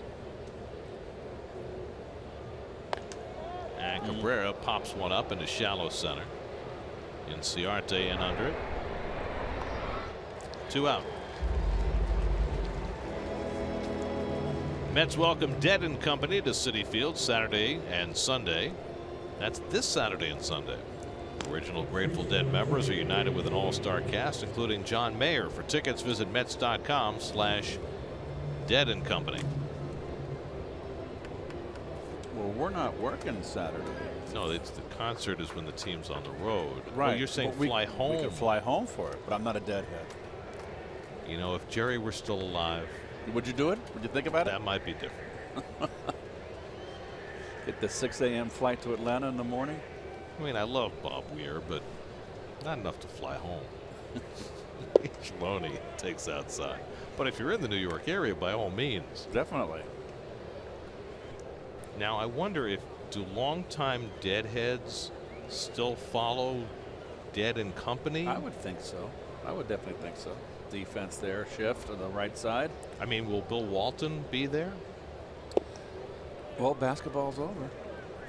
I mean,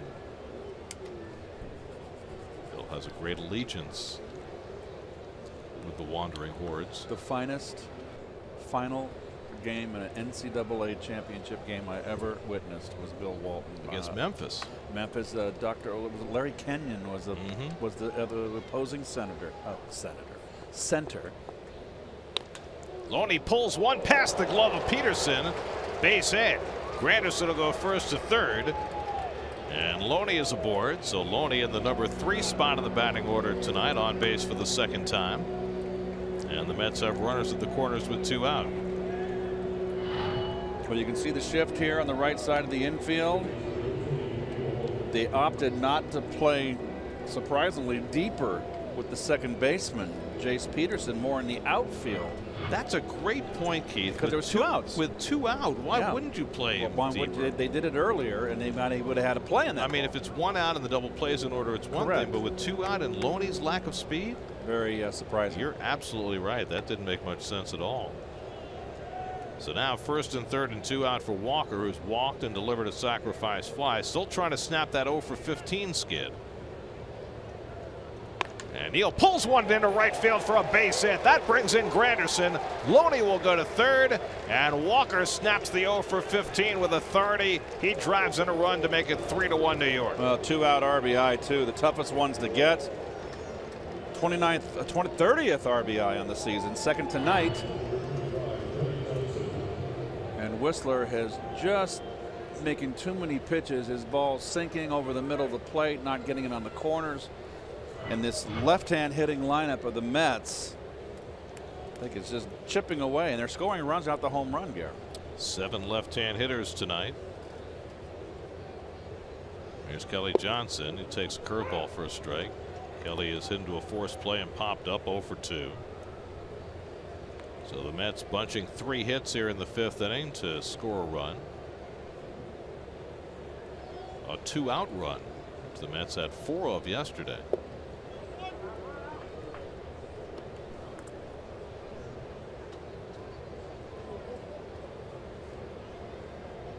Now the Mets have the 3rd fewest 2-out runs. I think they also have the 3rd fewest runs. So that stands to reason. Up to foul. 1 and 2 to Kelly. Whistler is a sinker ball pitcher, and he's up with his fastball, and that's not good for a sinker ball pitcher.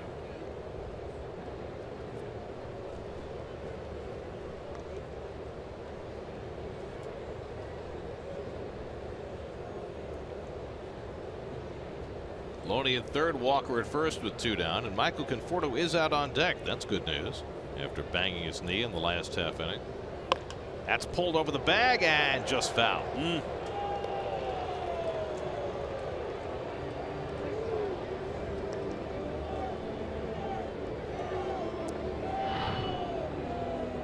That's trouble right there. That's a game breaker right there. Clearly foul. Tim Timmons, the first base umpire, first making sure he gets out of the way and then making the call. Making like Fred Asparagus over there. Looked like Peter Cottontail. Nice little bunny hop. 1-2 coming, and Kelly pops it up into shallow right center. And Ciarte will take charge of it, and that retires the side. But Neil Walker with a 2-out RBI hit expands the Mets lead halfway through. It's 3-1 New York.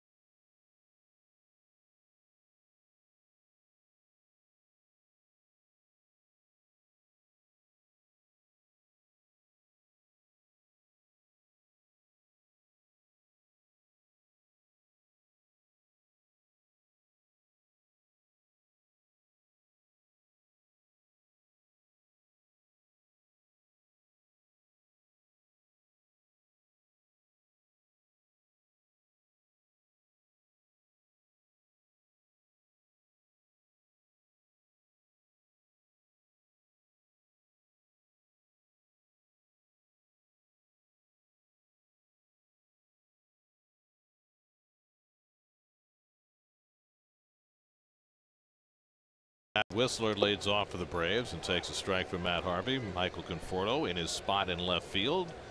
So none the worse after banging his knee, making that catch against the sidewall in the last inning. Mets have been doing a lot of breath holding the last couple of days, right? Cespedes and Syndergaard and Wheeler and Colon. Even Matz, his last start, had a little elbow issue. Can you imagine if those all turned out on the DL? Oh my gosh. Well, one thing's for certain, this next time through the rotation, Dan Warthen and Terry Collins are going to have to be keeping a close eye on their starters, right? Matz tomorrow night after he complained of a little elbow tenderness. Then Colon on Sunday coming off the bruised thumb. And then Syndergaard on Monday after he had some elbow questions. You're more concerned with Matz and Syndergaard. You know that Colon's a veteran. It's just a bruise in his thumb. It's whether it's going to affect his command. That's what I'll be looking for on Sunday. Little tapper back to Harvey. 1 out. Well, for the moment, because the Mets are concerned about their starters, they're carrying an extra arm in the bullpen. Catch a flight to 2017 spring training with Delta Airlines and Delta Dugout. Visit sny.tv/Delta Dugout for details. Mets are carrying 8 relievers right now, including Logan Verrett, who was called up yesterday, and Sean Gilmartin, who was called up earlier in the week. So the Mets have a 4-man bench, right. And with Cespedes, Terry trying to stay away from him tonight, it really means they have a 3-man bench. Line to center field. De Aza coming on to make the catch. Another good break by De Aza. Good first step. And after he robbed Peterson going back the last time, he makes a nice play on Peterson coming in this time. Ball hit hard. Great jump. It's all about getting there. Once you get there, you're going to make the catch. They're big league players. So great jump. De Aza's had himself a nice night at the plate and in the field. Now 2 out and nobody on for Ender Inciarte, who's 1 for 2, single to right in the first. Taking all the way. Ball 1.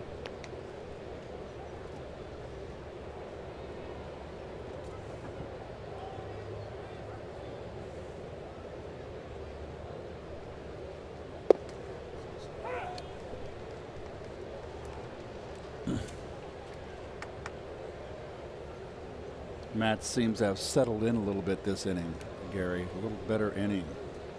That run, a little 2-run bulge, has kind of got him in the groove.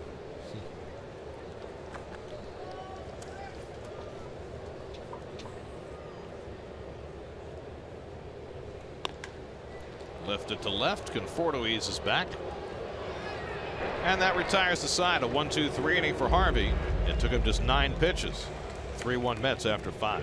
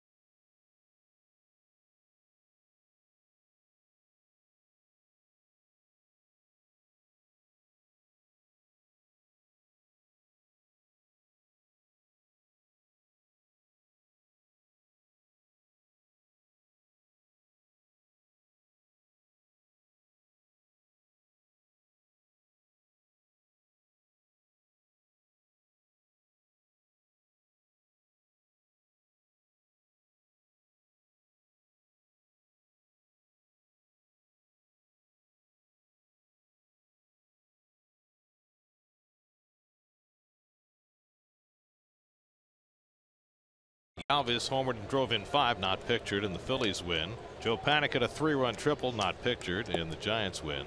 And Xander Bogaerts had the walk-off hit for the Red Sox as they avoided a 4-game sweep against the White Sox. Pictured. Michael Conforto leads off in the 6th and takes a curveball strike from Matt Whistler, a ball and a strike. Conforto walked and scored in the 2nd, grounded out in the 4th. 3 infielders on the right side again against Conforto.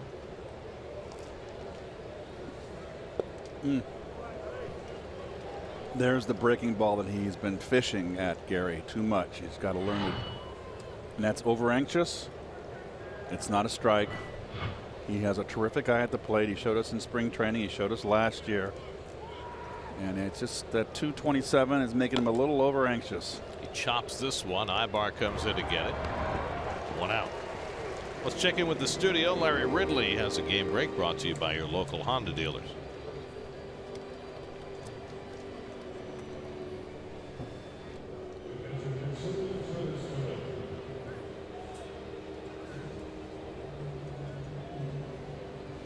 It is amazing that the Marlins have done as well as they have. They're 4 games over 500, 4.5 out of first place, with Stanton really not having gotten it going.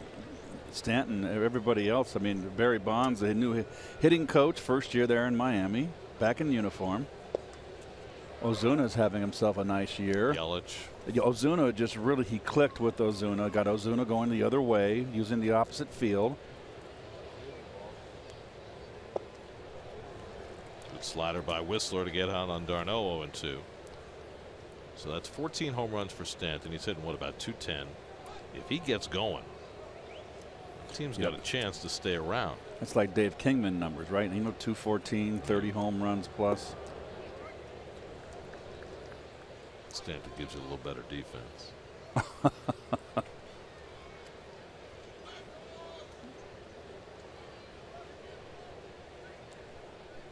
d'Arnaud 0 for 5 since coming off the disabled list.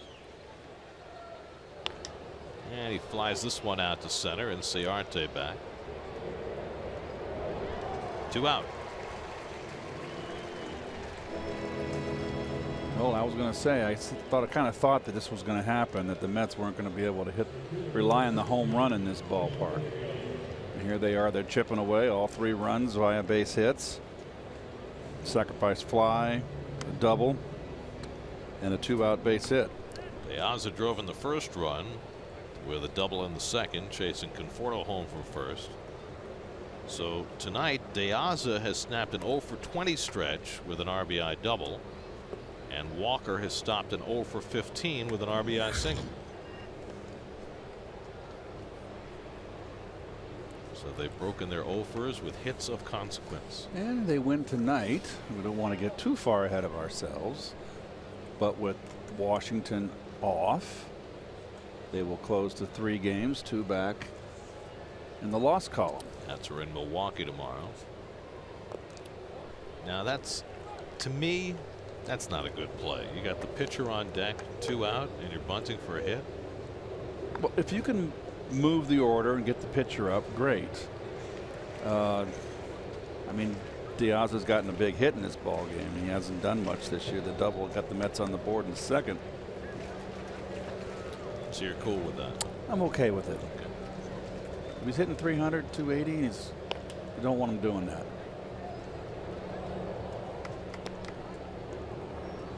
I mean, Diaz is capable of hitting the ball out of the ballpark. He has hit as many as 17 home runs in a season. He's hit just 1 this year.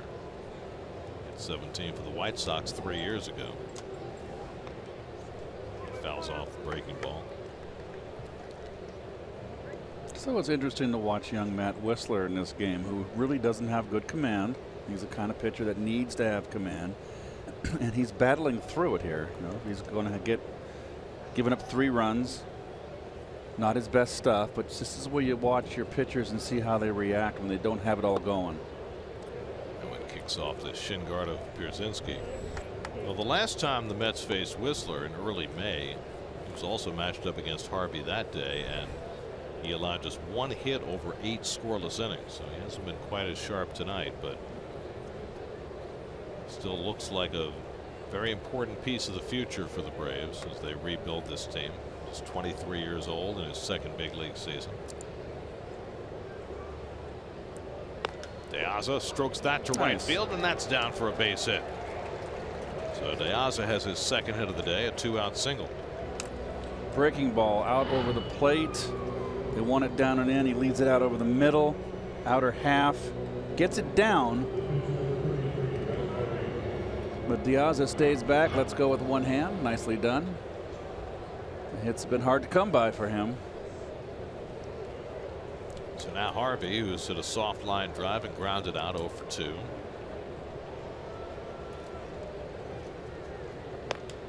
And Matt flares one on the right side. Peterson had got it, and that retires the side. Middle of the 6th in Atlanta, 3-1 New York.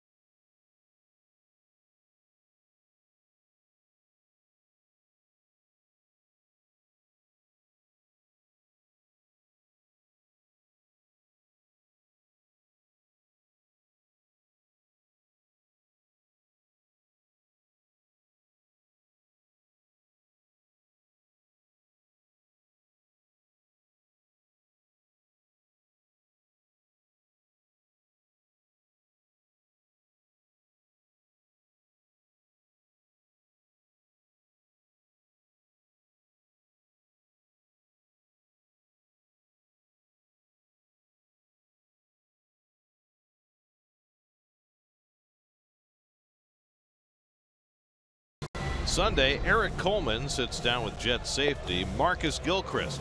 Find out why he had to make some adjustments playing with Rivas. Plus, if Wilkerson holds out during camp, who will take his place?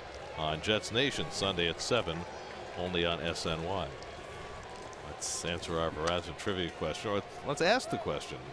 That's probably what we should do first. The Braves' single season record for most home runs. There he is. It's not him. He plays for the Mets. Freddie Freeman foul tips the first pitch from Matt Harvey as we start the bottom of the 6th. Just so you know, it's not Hank Aaron, who never hit 50 in a season. Right. You're all right about that.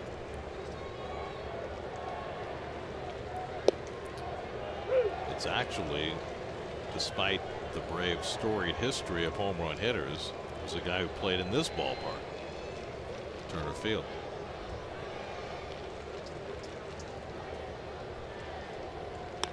Freeman takes one the other way, but right at Conforto, and that's the first out. Well, Freddie he is in a groove right now where he's hitting it hard every time he makes contact. And as you mentioned earlier, what a difference compared to earlier this season. He looked awful. And I got to wonder if it was a mental funk that, oh my gosh, this team has been broken up, and we came up with some competitive Brave teams and let it get the best of them. And you finally look yourself in the mirror, you tell yourself, hey, you're going to go down with the ship, and it's going to be a miserable year. You better get your act together. Markakis takes a strike. He doubled and scored in the 4th inning. And, you know, we talked about it earlier. You know, when you're on a team that gets off to a terrible start and the manager gets fired, sometimes that's a wake-up call for everybody.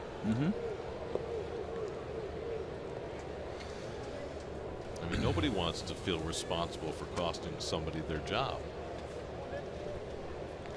Right. Well, the players, if they, you know, they like your manager. Even I played for a manager I didn't like and didn't care for. Didn't dislike, but didn't care for. That should be a base hit. So Markakis sneaks one up the middle for his 2nd hit of the night. And when he eventually got fired, you know, I felt bad. You know, I wasn't sorry to see him go, but you know, well, by all accounts, everybody loved Freddie Gonzalez. Yes, he was a really well-liked figure in that clubhouse. But you know, at 9 and 28, they decided to make the change, even though the expectations here in Atlanta this year were extremely low. I mean, this is a team that clearly is building for the future. Adonis Garcia has struck out, hit a comebacker, 0 for 2. In his first game back in the lineup after a week sitting out with an ankle injury.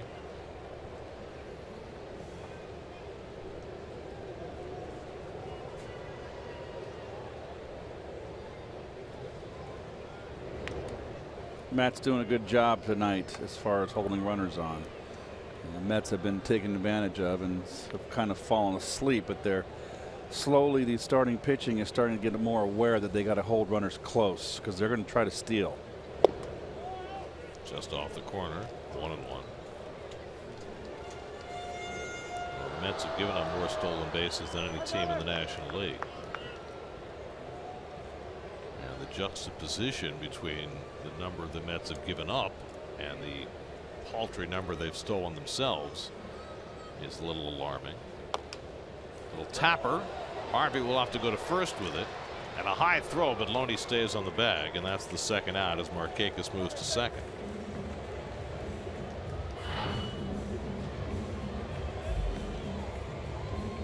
Two hands on the fielding. Just didn't. Yeah, that's a good throw right there, right in the money.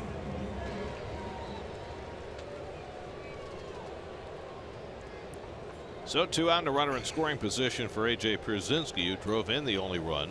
Fastball away, Gary. So let's see if Matt changes it up and comes in to Pierzynski. Remember, he hit it well out to left center his first time up, or right center, that De Aza ran down. Pierzynski with great career numbers against Harvey, who starts him this time with a curveball inside. Pierzynski with that base hit last time up, now 7 for 11 against Matt. I would bet that there probably isn't anybody else that Matt has faced 10 times or more in his career who has those kinds of numbers against him.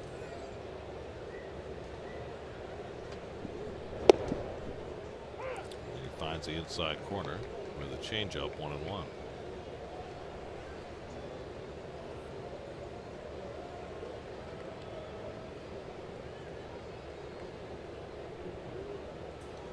AJ passed 2,000 hits earlier this year. He's had quite a career. He was drafted by the Twins 22 years ago. He laces this one toward the gap in right center. Granderson won't get there. And Pierzynski's got another RBI hit. Markakis comes in to score, and Harvey just can't get Pierzynski out. AJ with an RBI double to cut the Met lead to 3-2. Another fastball up and out over the plate, Gare. Oh, it might have been a changeup.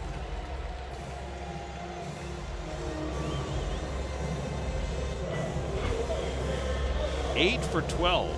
A.J. Pierzynski now against Matt Harvey.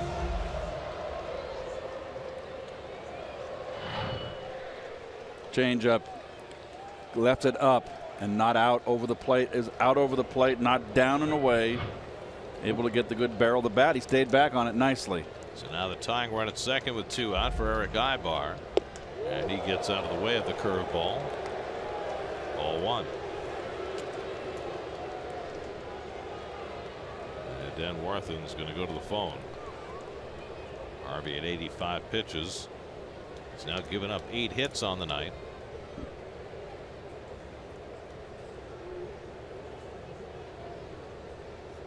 Brzezinski at second and 2 down, and Ibar strokes one down the right field line, hooking Granderson over, and it lands untouched, a foul ball.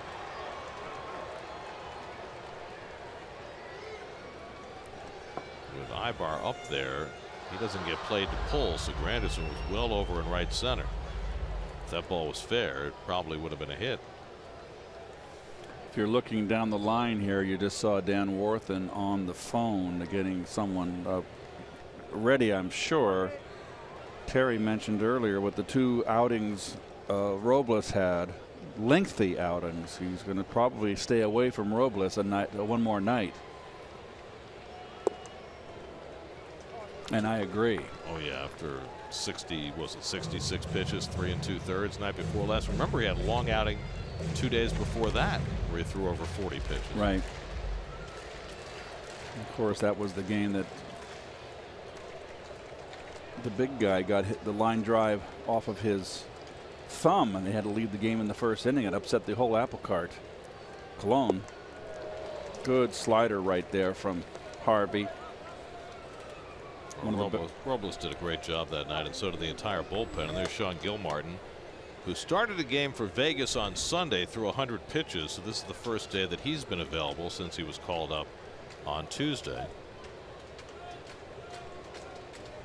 And the former Met, Dario Alvarez, up in the Braves bullpen. Ibar takes just outside, and a full count. Emilio Bonifacio would be next. Another switch hitter. Matt trying to get his 5th win of the season. They've been hard to come by. 9 losses ties him for the National League lead.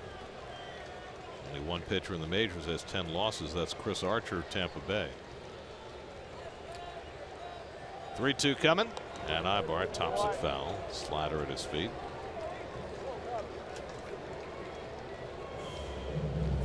Darno's going out to have a conversation before they throw the next pitch to Ibar. It's really a beautiful night here in Georgia. Game time, it was 90 degrees.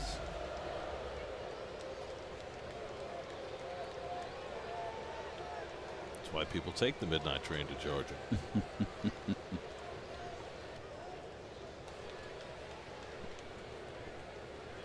Again, the 3-2. And Ibar pops one up in foul ground. Johnson over near the railing, and he made the catch. Nice play, Kelly Johnson, to end the inning. Braves get a run on the Brzezinski RBI double, but Kelly Johnson keeps it from going any further. 3-2 Mets after 6.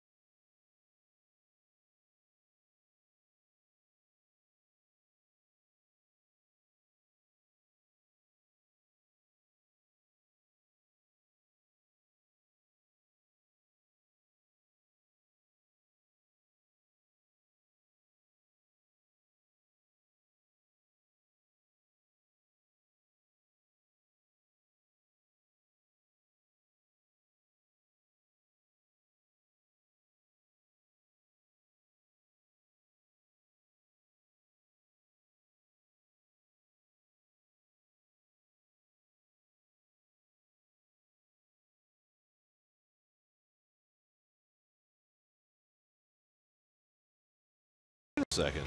That never happens in Atlanta. Traffic never moves that freely. It's 9 o'clock. I don't know. We've left some games here at 11, 11:30, and the traffic's still backed up. By the way, you can't talk on your cell phone like that. That's against the law. You can't talk on your cell phone. Was someone on the cell phone? Yeah. Oh, well, it wasn't me. I thought you were accusing me. No. You're allowed to sit here on your cell phone, but driving, you can't use the cell phone without a hands-free device. It's dangerous. Curtis Granderson leading off in the 7th inning. Curtis is 1 for 3 tonight, singled and scored in the 5th. That's with 6 hits against Matt Whistler, who has walked 3. And Granderson takes a fastball strike, 2-1. Well, I must say, home plate umpire Jordan Baker has called a nice game tonight. He's a little bit under the weather, or we think he is. Well, he left for an extended period after the 1st inning, which led us to believe that he was not feeling well. He's been drinking a lot of fluid since then. Yep. He's called a very, very consistent game back there. Well done.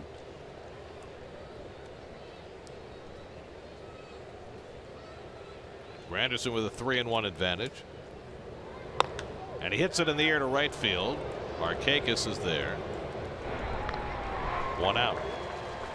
Let's check in with Steve Gelbs. His report tonight is brought to you by Jeep. Steve? Gary, you mentioned it earlier in the game. The Mets promoted today one of their top shortstop prospects, Ahmed Rosario, to Double-A Binghamton. And while he was really probably the best defender at Single-A last year in the Florida State League, he's taken an extreme jump offensively this year. The organization very happy with his development. He leaves the Florida State League the leader in hits, tied for 2nd in RBIs, tied for 1st in triples, and 3rd in batting average in the league. And speaking with the manager for St. Lucie, Luis Rojas, he said that the biggest difference for Rosario is that this year he's gotten a real consistent plate discipline. He's really laying off pitches early in the count that he knows he can't do damage with, even if they're strikes. So he's hunting pitches and he's making much better contact, also learning how to pull a little bit more. Last year he was much more of an all fields guy as Cabrera flies out, and that's why you see the power up a little bit with Rosario. So Rosario, a really, really good start to the season right now. And again, you mentioned he's only 20 years old, but the Mets have very high hopes for what he could eventually be for this team.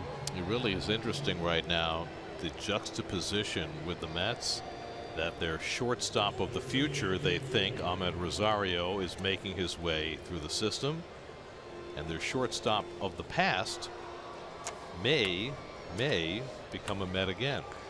Mets are certainly flirting with the idea of signing Jose Reyes when he becomes free on Saturday, and serious consideration. Yeah, and as we said the other day, the best thing about two best things about Reyes are A, he really wants to be here, and B, doesn't cost the Mets anything. B's more important.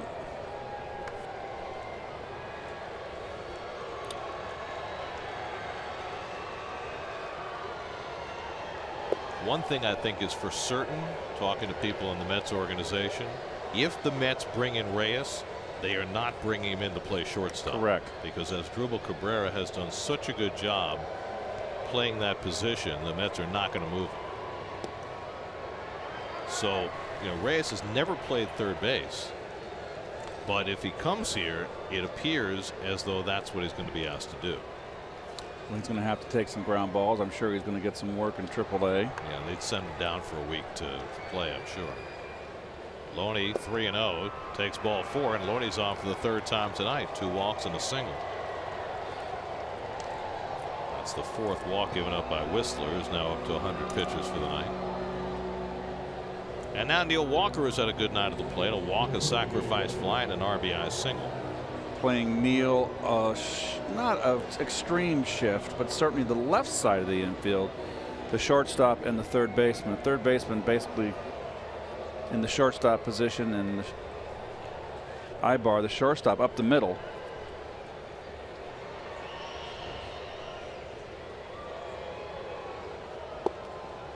And Walker takes a fastball strike.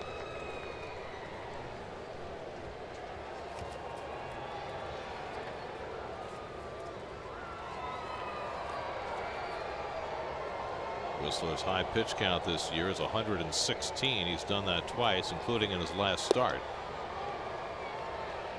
He's had a full week though since his last start against Cincinnati, so it seems as though they might be inclined to push him a little bit tonight.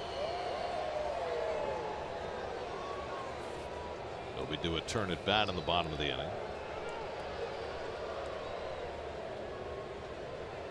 Originally, Whistler was supposed to pitch yesterday against Miami, but they flipped him with John Gant because they didn't want Gant facing the Mets twice in a row, and because Whistler has done so well against the Mets, so they moved him back to tonight. That's why he has a full week. In the dirt to Walker, 2-1. Pierzynski is very adept at blocking the slider in the dirt, the balls in the dirt. He's been very good. This looks like he's in a rocking chair back there when he goes down. He's done it for so many years.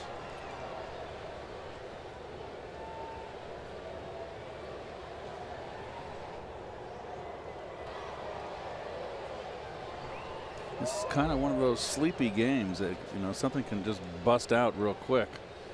Be an explosion in a kind of game like this. Just kind of moseying along. Well, the Braves have been hanging around. Mets have led since the second inning, but just 3-2 as they bat in the seventh. Oh, there's something going on here. Jeez. Clearly some disagreement between Whistler and Pierzynski about what to do next.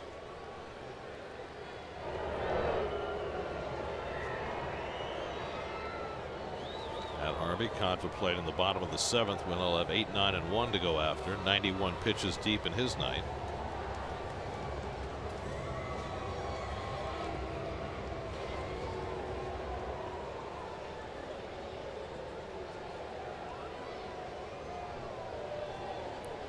Loney at first and 2 out.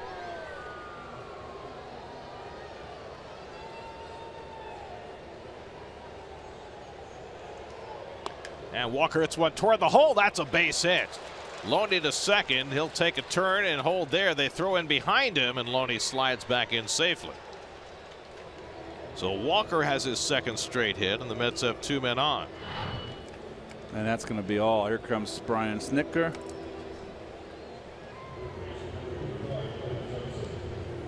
He brings in a left-hander to face Johnson. Terry Collins has an overload of right-handed bats. Well, he's got Matt Reynolds in particular, or Wilmer Flores available. And he's going to bring in the lefty. So Whistler done after 6 2/3. Mets with 2 out and 2 on in the seventh as the Braves go to the bullpen. Call to the bullpen brought to you by Verizon. We'll be right back to Atlanta.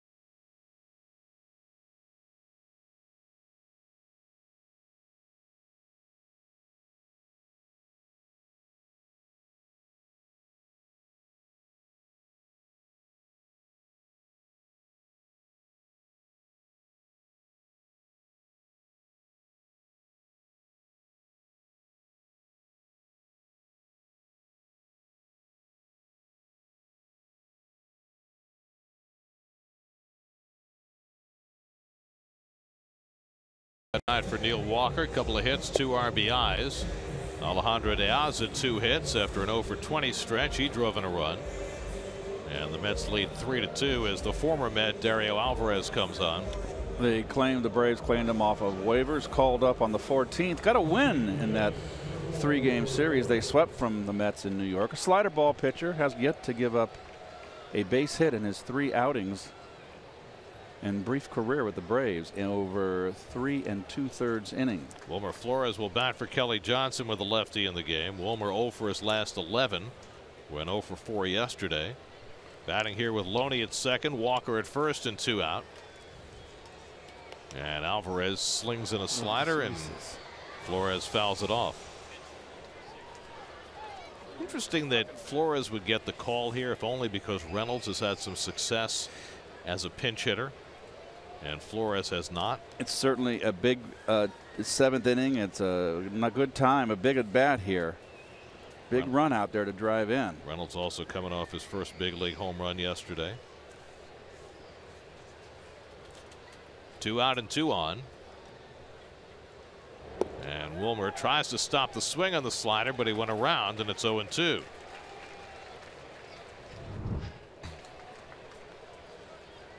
Whistler leads after 104 pitches. There's that last half swing. I don't think he swung. I just don't. So Alvarez, who pitched in 10 games for the Mets over the last 2 seasons, claimed on waivers by the Braves. Ahead 0-2. And Wilmer with a defensive cut fouls off the fastball. Whistler went 6 2/3, allowed 7 hits. The 3 runs so far. He walked 4, struck out only 1. Very unusual night for the Mets. They've struck out only once and haven't hit a home run. It does not happen very often that way. Well, strange things always happen when the Mets come to Turner Field. Seems that way. But as we mentioned, the Mets have won 7 straight games here. They're just starting to win here as they're getting ready to shut it down. Wilmer flies one to shallow left. Coming on is Bonifacio to make the running grab. And that retires the side. So Alvarez comes in to get an out. 3-2 Mets, 7th inning stretch.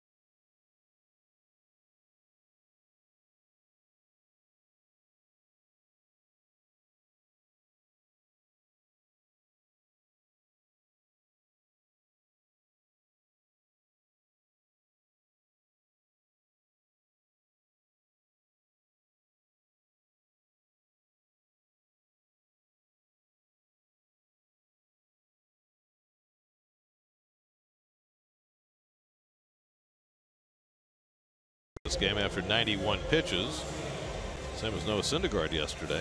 Syndergaard, it turned out there was a reason. We'll find out whether there is with Matt or whether they just decided to make the move. Wilmer Flores, who pinch hit, stays in at third, and Sean Gilmartin, his first outing since returning to the Mets, will pitch. And you can see he's pitched in 2 games this season for the Mets so far and has been spotless. He started down in AAA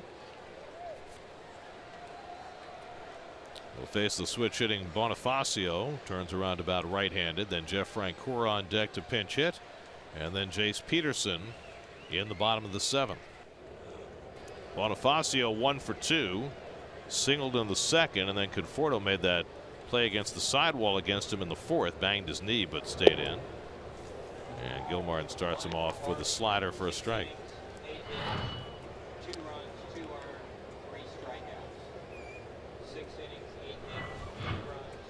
So Harvey leaves after 6 innings, 2 runs, 8 hits, no walks, 3 strikeouts, 91 pitches.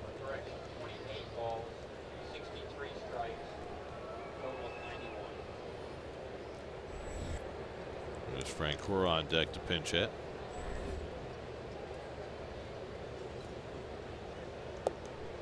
And the changeup misses, 2-1. Gilmartin has spent all of last year with the Mets as a Rule 5 draft pick. Once you take a player in the Rule 5, if you keep him for a full year, you can send him to the minors the next year, and that's what the Mets have done with Gilmartin. But with the team shorthanded in the bullpen, Gilmartin got the call earlier in the week. Logan Verrett was brought back yesterday, and the Mets now have an 8-man bullpen to work. Well, this is all precautionary, of course, just the worst possible setting up for if something terrible happens, if Cologne can't go. Good fastball away by Sean, 3-2. And Syndergaard was a question mark. Right. You don't know how he's going to feel Monday. And even Matt's tomorrow. Yep. So you got 2 guys out there now, Verrett and Gilmartin, that can plug the gap and start. Or be that long man if somebody gets knocked out in the 1st. Outside, ball 4, and Bonifacio draws a leadoff walk. Well, that's not what Gilmartin had in mind. First walk issued by Met pitchers tonight. Let's answer our Verizon trivia question. Most home runs in a season by a Brave. I believe it's Andrew Jones. You would be right. What a year. George Foster, I recall, was the first guy to hit 50 home runs back in the big red machine, Big George, since Willie Mays did it in the early 60s. So here's Francoeur pinch hitting for the pitcher with the tying run at first. Bonifacio can steal a base, and Gilmartin struggling, misses up and away, ball 1.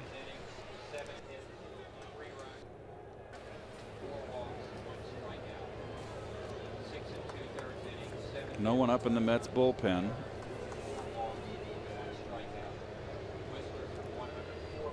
Francoeur 3 for 16 as a pinch hitter. Hitting .263 overall with 3 home runs. Hit 1 at Citi Field last weekend. In fact, the home run he hit at Citi Field was off the facing of the 2nd deck in left field.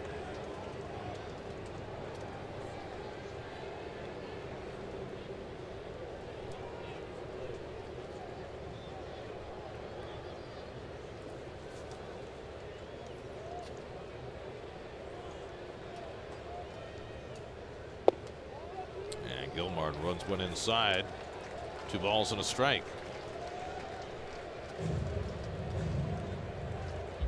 Jace Peterson, left-hand hitter, waiting on deck.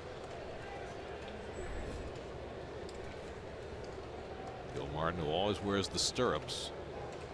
James Loney wore stirrups yesterday. Thought that was a nice touch for the day game. Back to his usual pants down approach today. I never liked that pajama look. That's a little bit too high.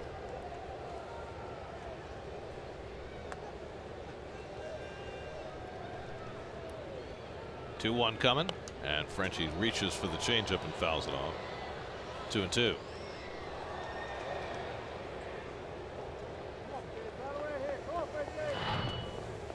There's Loney yesterday with the stirrups. I like the stirrups. It's not soccer. Can't make the world into one.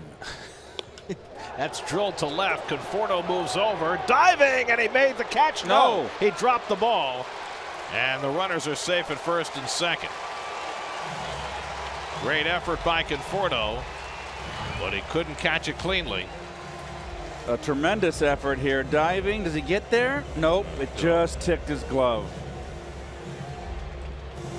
Now you're going to have a conversation with third base coach Bo Porter and leadoff hitter Jace Peterson. I got to believe they're going to be bunting here, Gary. A lefty-lefty would make sense.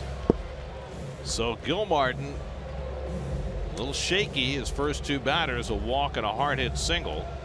Well, that was a soft liner, really, but the walk is the Cardinal crime so far. So now the tying run at second, the potential go-ahead run at first. Mets will look for the bunt from Peterson, who has swung the bat very well today, 1 for 3. Antonio Bastardo, the left-hander, Eric Goodell, the right-hander, up in the Mets bullpen.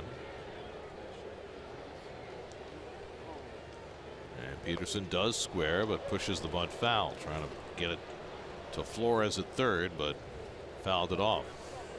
So the Mets are played that bunt normally, didn't do the wheel. The go-ahead runs on first. You don't like to do the wheel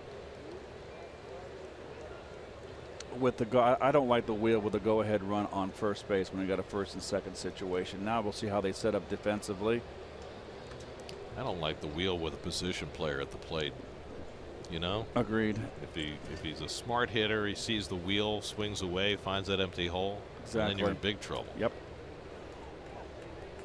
The Mets are going to play it straight up. Cabrera dashes into second, but Gilmartin steps off. You know, even if you don't make the throw to second base, it just gives the base runner something to think about. It makes him, maybe he won't get that one extra step. You might be able to get him at third base. I like that. Peterson drops it toward third, perfectly executed. Flores makes the throw just in time. Peterson almost beat that out. Sacrifice 5-4, and we'll see whether the Braves challenge the call at first base. I think they got him by a tick. Peterson's going to hang around and see whether the Braves replay people suggest a challenge. Beautiful bunt, forces the third baseman to vacate. I think they got him. Tim Timmons with the call at first. And now we get to wait for Brian Snitker to decide if he's going to challenge. And he decides he will not challenge. So it's a sacrifice, 5-4, and now the tying and lead runs are both in scoring position. By the way, you know who the Braves replay guy is? No. Former Met and Braves pitcher Buddy Carlisle. Really? He's their replay guy down in the tunnel. How about that? Here's Inciarte, and he fouls off the first pitch slider. Now the Mets are playing their middle infielders back, so they'll concede the tying run on a ground ball with that go-ahead run at second. Yeah, it's late. You're in the bottom of the seventh here. Inciarte, a .246 hitter against left-handers on the season.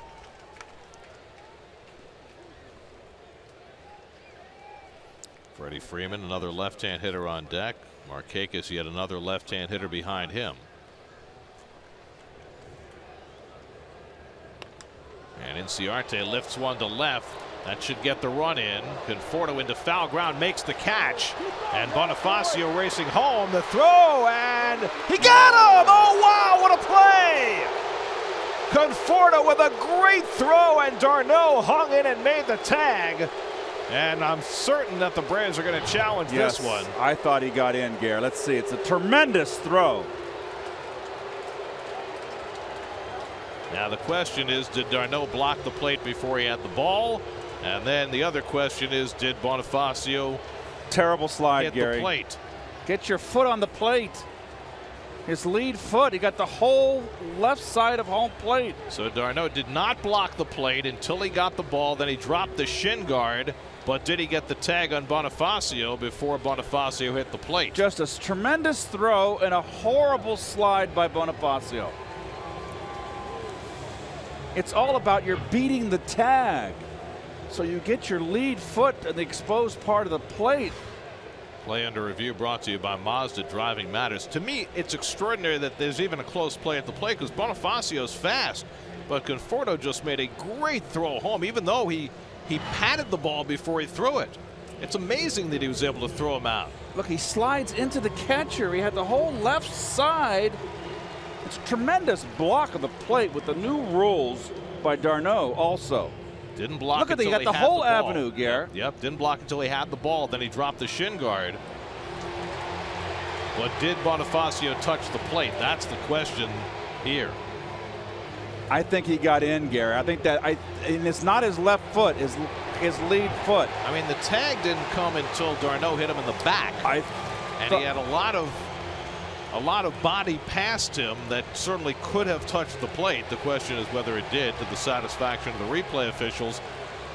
Clear and convincing enough to change the call. And we'll find out. Jerry Lane's crew and Mike Winter's crew are in the bunker in Chelsea making these decisions as the umpires here wait for the call. Very strong, two great plays there, two very fine plays. Strong arm, accurate, good block by d'Arnaud. Look, he could have got his lead foot on the foul side of home plate, and he would have been safe. Just a terrible slide. Well, I'd have to guess that that right leg did touch the plate before d'Arnaud tagged him. The question is whether the replay officials have enough evidence Here they come to make that call. Let's see. And they confirm the call. He's out at the plate. The inning is over. Wow. Michael Conforto and Travis d'Arnaud combine on a tremendous play to keep the Mets in the lead, and it survives the replay. And Brian Snitker wants an explanation of why the call was made. Well, it's been quite a night for Conforto defensively, and Snitker has just been thrown out of the game. You're not allowed to argue once a call has been either overturned or upheld. And Snitker is going to get his money's worth now. He has been ejected from the game. Michael Conforto, a fabulous play. And Travis d'Arnaud with the plate block to keep Bonifacio from scoring the tying run, and Brian Snitker will watch the rest from his office.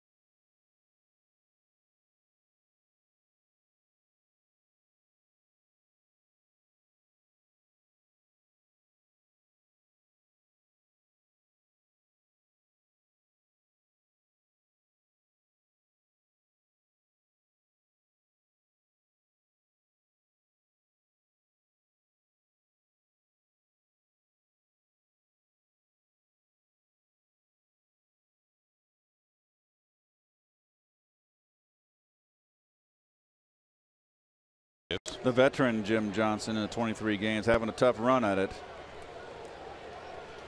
What a play to end that inning. And Michael Conforto, who made that throw, leads off in the 8th inning. What a night for Conforto defensively. Made a terrific play against the sidewall earlier in the game against Bonifacio, and then with Bonifacio trying to score, he throws him out at the plate on this foul fly. Does a terrific job of coming in, getting his momentum forward. Does a double tap of the glove, but an accurate, easy one hop for d'Arnaud.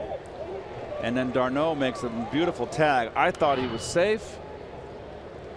Well, the question is if his right leg ever actually touched the plate, and I would have to guess, getting in the minds of the replay umpires, that they didn't see enough evidence to definitively say that that right leg touched the plate. They're not gonna overturn their brethren out there unless it's obvious. Right. And I think that's what it's come to. That's what it is. That's what you've created up there in Park Avenue. And I thought Jordan Baker, who's called a great game behind home plate, was out of position to make that call.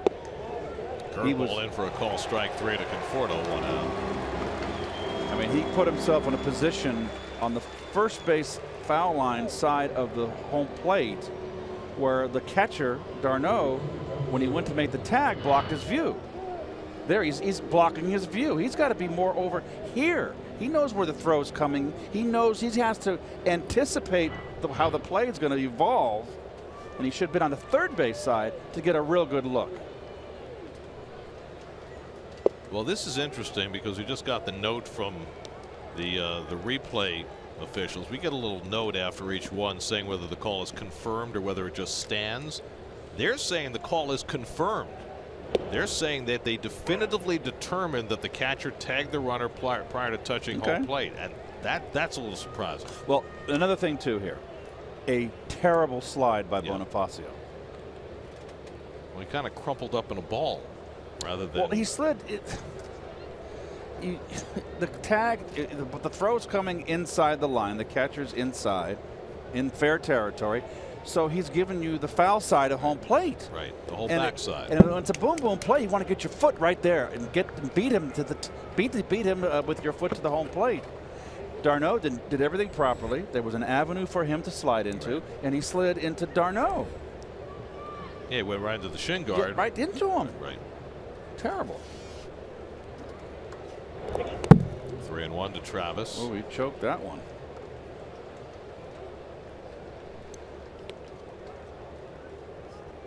Well, the Mets get the benefit of that call, and it's a huge one because it keeps the tying run off the board and enables Sean Gilmartin to survive that bottom of the 7th.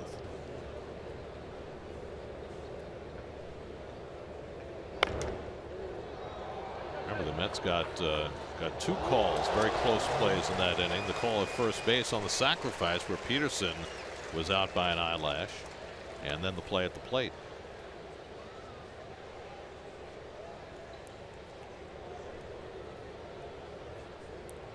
d'Arnaud 0 for 3 tonight, 0 for 6 since coming off the DL. And he bounces one to Ibar. Nice easy hop. 2 out. Let's check in with the studio. Larry Ridley has another game break brought to you by the New York State Smokers Quit Line.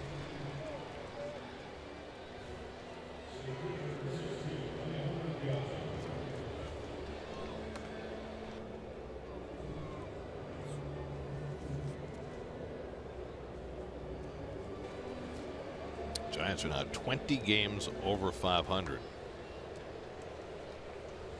Here's Alejandro De Aza, who's been a big contributor tonight, playing center field in the absence of Yoenis Cespedes. He's 2 for 3, a single, a double. He's driven in a run and made a couple of fine plays in the outfield. And he takes a fastball strike from Johnson. Matt Reynolds out on deck to pinch hit if De Aza keeps the inning going, with the pitcher spot due up next.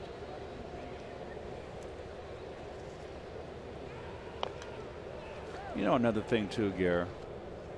Go ahead. Go do the road ahead, Gare. Road ahead brought to you by your Tri-State GMC. 3 more games in this series. 7:30 tomorrow, half hour later. Then the game's on Fox Saturday night. Picks 11 Sunday. Then in Washington for 3, and then the Cubs come to Citi Field next week. A very big week for the Mets. That's a tough stretch. Well, you got at Washington, the 4 games at home against the Cubs, then the Marlins come in, and then the Nationals right before the All-Star break. You know, I'm going to say it real quick because there's 3 outs. You got no more arguing with umpires. You know, the runner slides in, you can't argue with the umpire, and because it's going to go to replay, it's just terrible. It's just terrible. Well, Snitker argued. He got ejected. Yeah, just bogus.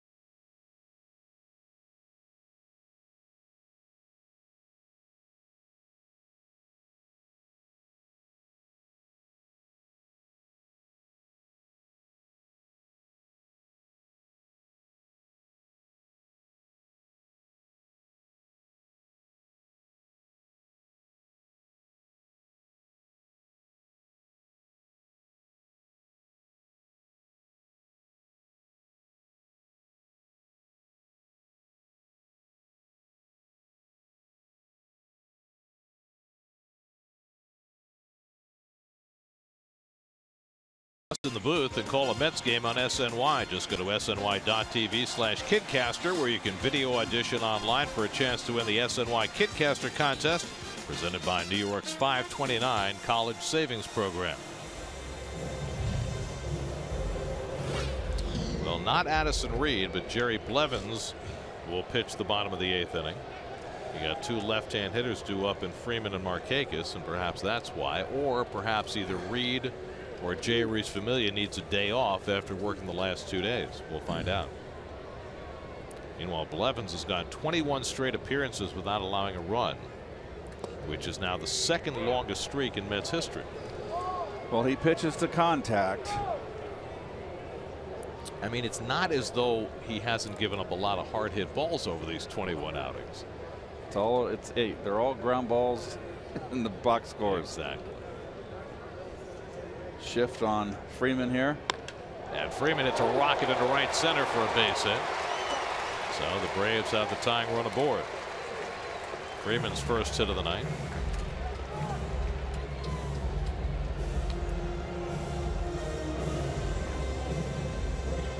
Well, there you go, right there, number 3 for Mr. Blevins.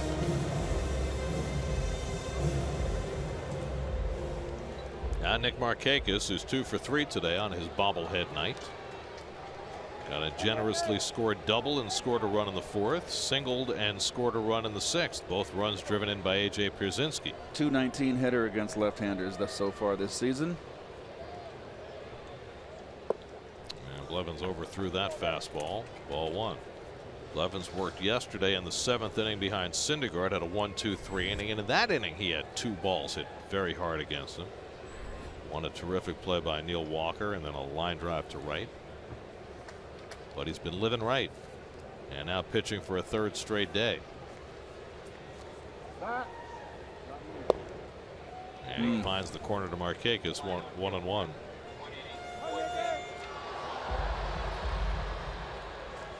Markakis 2 for 12 against Blevins. You got the right-hand hitting Adonis Garcia on deck, and then another left-hand bat in A.J. Pierzynski. Freeman at first and nobody out. And the curveball down to Markakis, 2-1. There's Terry Pendleton, the bench coach, now running the team. Well, he's been in the Brave uniform for quite some time. Won an MVP with the Braves in 1991, the year they went from worst to first. First of their 14 straight division titles. Of course, Terry was a Cardinal before he was a Brave. And you hear the Braves dugout not happy about that last strike call. That was not a strike. Darno framing it to the satisfaction of Jordan Baker, and the Mets got the call.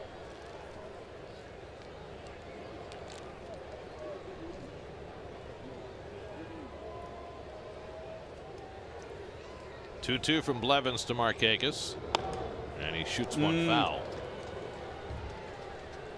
Kind of would make me want to get Wilmer a little bit hugging that 3rd base line a little bit more. You don't want to give up a double here.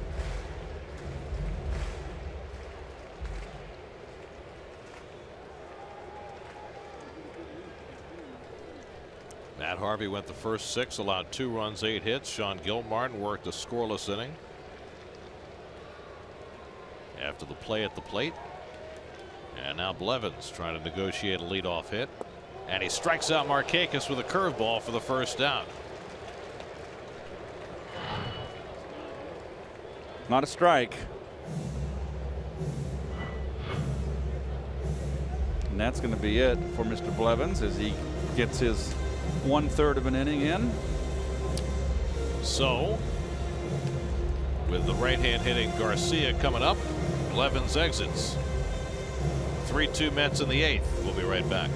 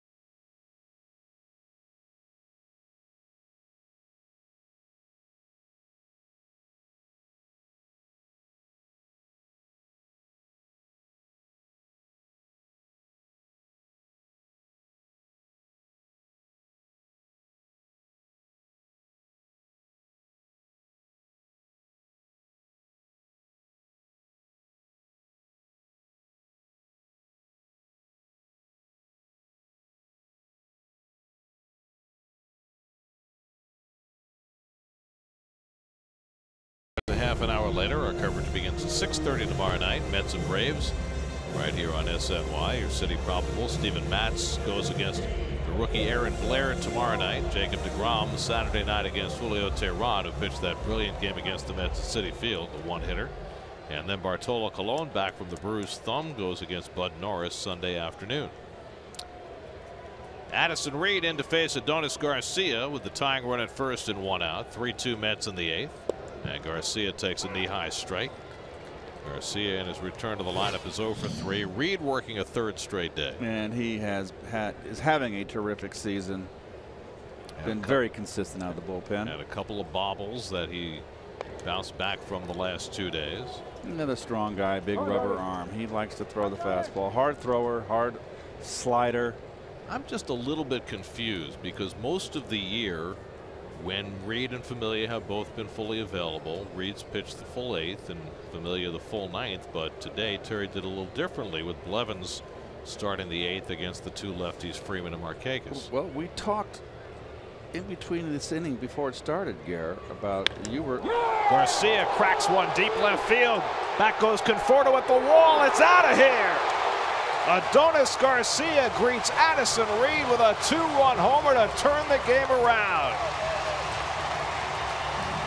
Garcia's 4th home run of the year on an 0-2 pitch, and the Braves lead it 4-3 in the bottom of the 8th. Wow.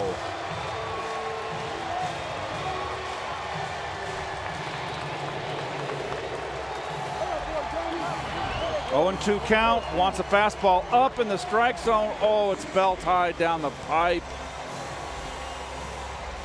A mistake.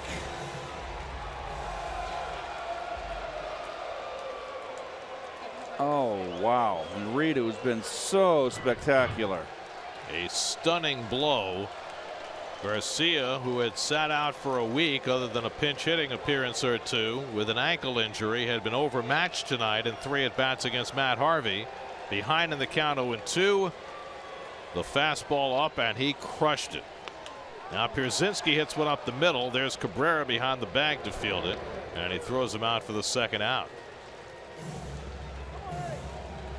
Oh, wow. We mentioned earlier that the Braves were hoping for some power from Garcia, and he supplies it in a big, big spot.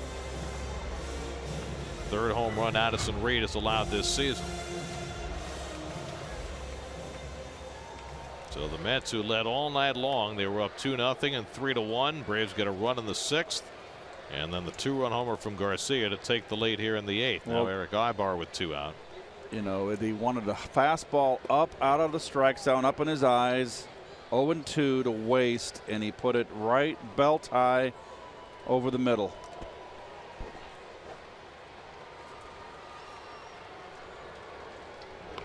Ibar trying to bunt his way on. It's 0-2. Well, here's the pitch. Look at this target. Wants it up. Look where it is. Geez, belt high, full extension.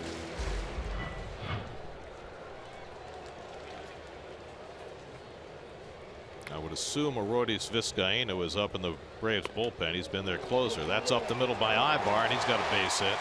Another 0-2 base hit. Ibar's 2nd hit of the night.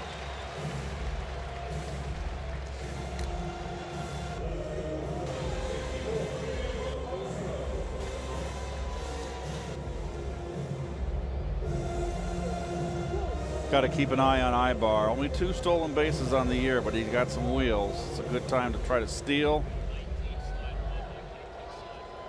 Well, there's nobody warming up right now in the Braves bullpen.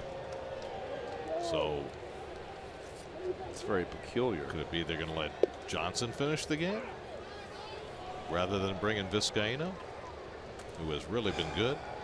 Let me see what Vizcaíno. Brandon Snyder's on deck to bat for Johnson, so that would necessitate bringing in a new pitcher. Vizcaíno has not been overworked in the least bit. Nope. Bonifacio singled and walked tonight, and he shoots one foul. And again, Reed is ahead 0-2, which has not been the best place for him to be. Gave up a home run on an 0-2 pitch, then the base hit to Ibar on an 0-2 pitch. Now he's 0-2 to Bonifacio. And there is Vizcaíno. He was hiding. Now he's throwing. He was tantalizing us. Mets will have 9, 1, and 2 in the order due up in the 9th. That's the pitcher spot. Probably Matt Reynolds to pinch hit unless Cespedes can talk his way into a pinch hitting assignment. That remains to be seen. Then Granderson and Cabrera. Cespedes declared himself before the game tonight ready to go, but Terry Collins said he wanted to stay away from Cespedes, so we'll see whether he gets a crack. 1-2 coming. Runner goes. Pitches low. Darno's throw to second is in time. He got him. So Darno guns down Ibar to end the inning.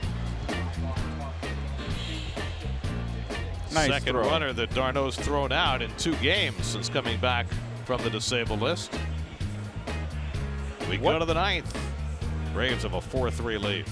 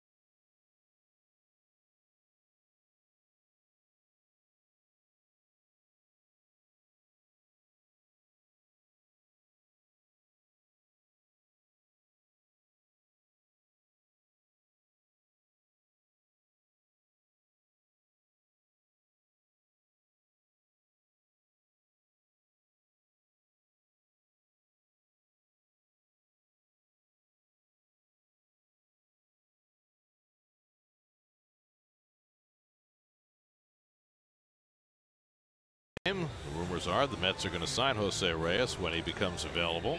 And the NBA draft is tonight. We'll have full coverage on Geico Sports Night tonight after the postgame on SNY. Well, you saw that Eric Ibar was thrown out trying to steal to end that bottom of the 8th inning.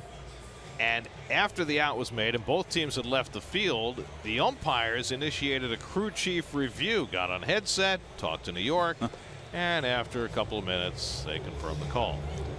I can't imagine why they initiated a crew chief review. Maybe it's because the call went against the Braves in the last inning and Brian Snitker got ejected.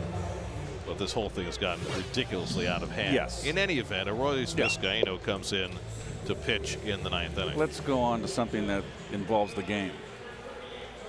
In the continuance of the game, Aroldis Vizcaíno having a wonderful year. He's just been rock solid for this club as the closer. Since last season, he's been scoreless in 56 of his 67 appearances. He's got a tremendous breaking ball, throws hard. Matt Reynolds will pinch hit for the Mets to lead off in the 9th inning. A stunning turn of events. An 0-2 pitch, and Adonis Garcia, who hadn't started in a week and had gone 0 for 3 to that point, drilled one for a 2-run homer to give the Braves the lead. I said back in the 7th or 6th inning, Gary, this game was kind of meandering around and something was going to happen. These kind of games, they kind of slumber around and all of a sudden, boom, like lightning. Curtis Granderson next, then Asdrubal Cabrera. But first it's Reynolds, who hit his first big league home run yesterday at Citi Field. That put the Mets over the top in a 4-3 victory over the Royals. And Vizcaino's first fastball, and it's fouled away.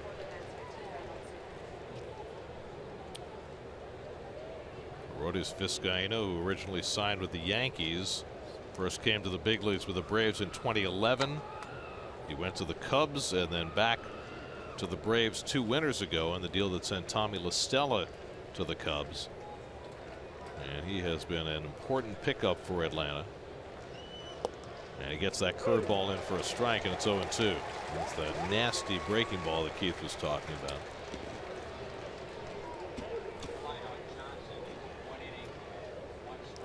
Reynolds was able to retrieve his home run ball yesterday, so it's going to hang on to it for the moment and eventually give it to his dad. Ah, sweet. Takes the curveball in the dirt, 1-2. Opposite field home run. Game winner. Very nice. Off Joaquin Soria.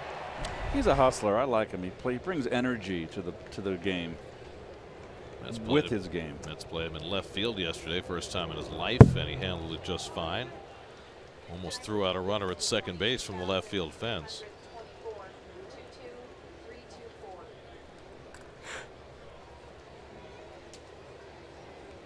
Now, the Mets have won 7 straight times here at Turner Field. They're hoping to find some magic here in the 9th to do it again.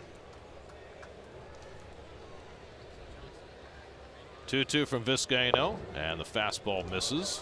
99 miles an hour, full count. Nice at bat here. Good battle from Reynolds. Some fresh pine tar in that brand new bat.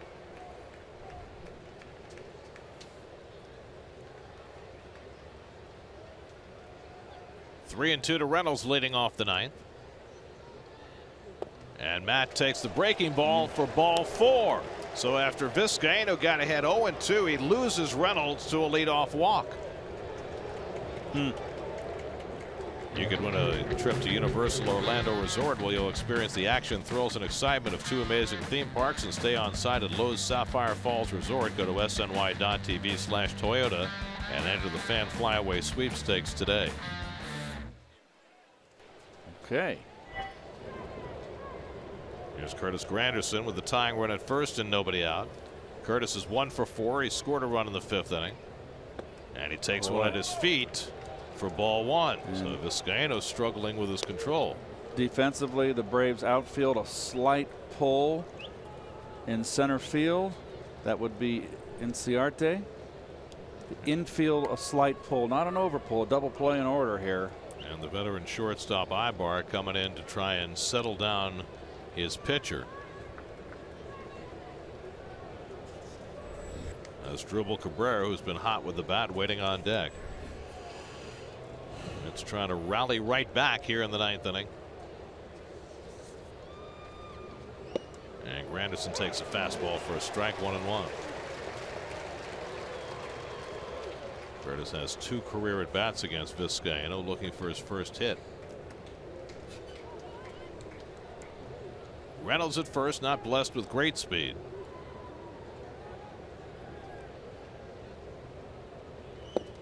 And Granderson takes the fastball away, 2-1.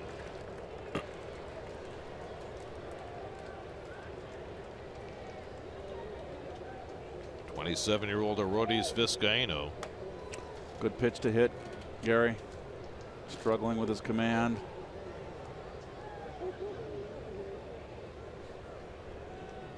And Curtis drives one to center field. Inciarte there. And he has it for the first down. No. So one hard out. Reynolds still at first. And now Asdrubal Cabrera coming up. Cabrera's 1 for 4. He hit one to the top of the fence in left field for a double and scored a run in the 3rd. Lined out to right field his last at bat. Cabrera has homered each of the last 2 games leading up to this one. The first shortstop to homer in consecutive games for the Mets since Jose Reyes did it in 2008. Last time that a shortstop homered in 3 straight games for the Mets, it was Howard Johnson in 1989. My last year with the Mets. Defense pretty much the same setup as with Granderson. Reynolds carrying the tying run at first. Mets down 4-3 in the 9th. James Loney, who's hitting 3rd in the order, is on deck. And the curveball in the dirt, stopped by Pierzynski. You're right about Pierzynski. He's so solid. He's very good back there. He has been impressive all night, and he makes it look easy.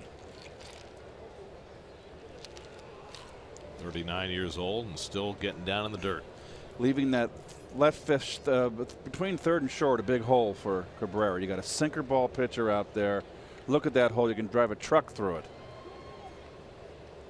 You'd be popping for that hole right there with a sinker. There. And it's lined at the shortstop. Ibar's got it, and Reynolds back to first. A bullet off the bat of Cabrera, and Ibar did well to grab it for the 2nd out. Well, nothing you can do about that. Cabrera had the right idea. You got a sinker ball pitcher. He wants a ground ball. He smoked this ball. And it's a big hang with him. Ibar almost overran it. Oh. So now the Mets are down to their final out. A walk and 2 hard hit balls against Vizcaino, but now he's on the edge of closing it. It's left to James Loney, who's been on base 3 times tonight with 2 walks and a single to right. Batting with the tying run at first and 2 out. Mets in danger of losing to the Braves for the 4th straight time after being swept at Citi Field last weekend.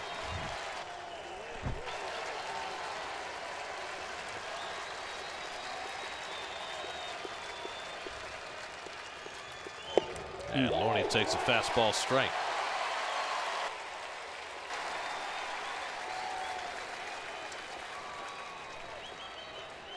There's your big shift now with 2 outs with Loney. And I don't agree with this. Loney has the ability to go to the opposite field. Especially against a guy throwing 99. Curveball down. Ball and a strike. Loney has a hit in his only career at bat against Vizcaino. You're leaving that. I know Loney doesn't hit the ball down the 3rd base line, but there's always the possibility. The 3rd baseman's way off the line. And I know they got the left fielder over there, but if he hits a ball down the left field line, that's a tie ball game. 1-1 to Loney. And the curveball outside, 2-1. Loney can keep it going. Neil Walker, who's had a good night at the plate, would be next.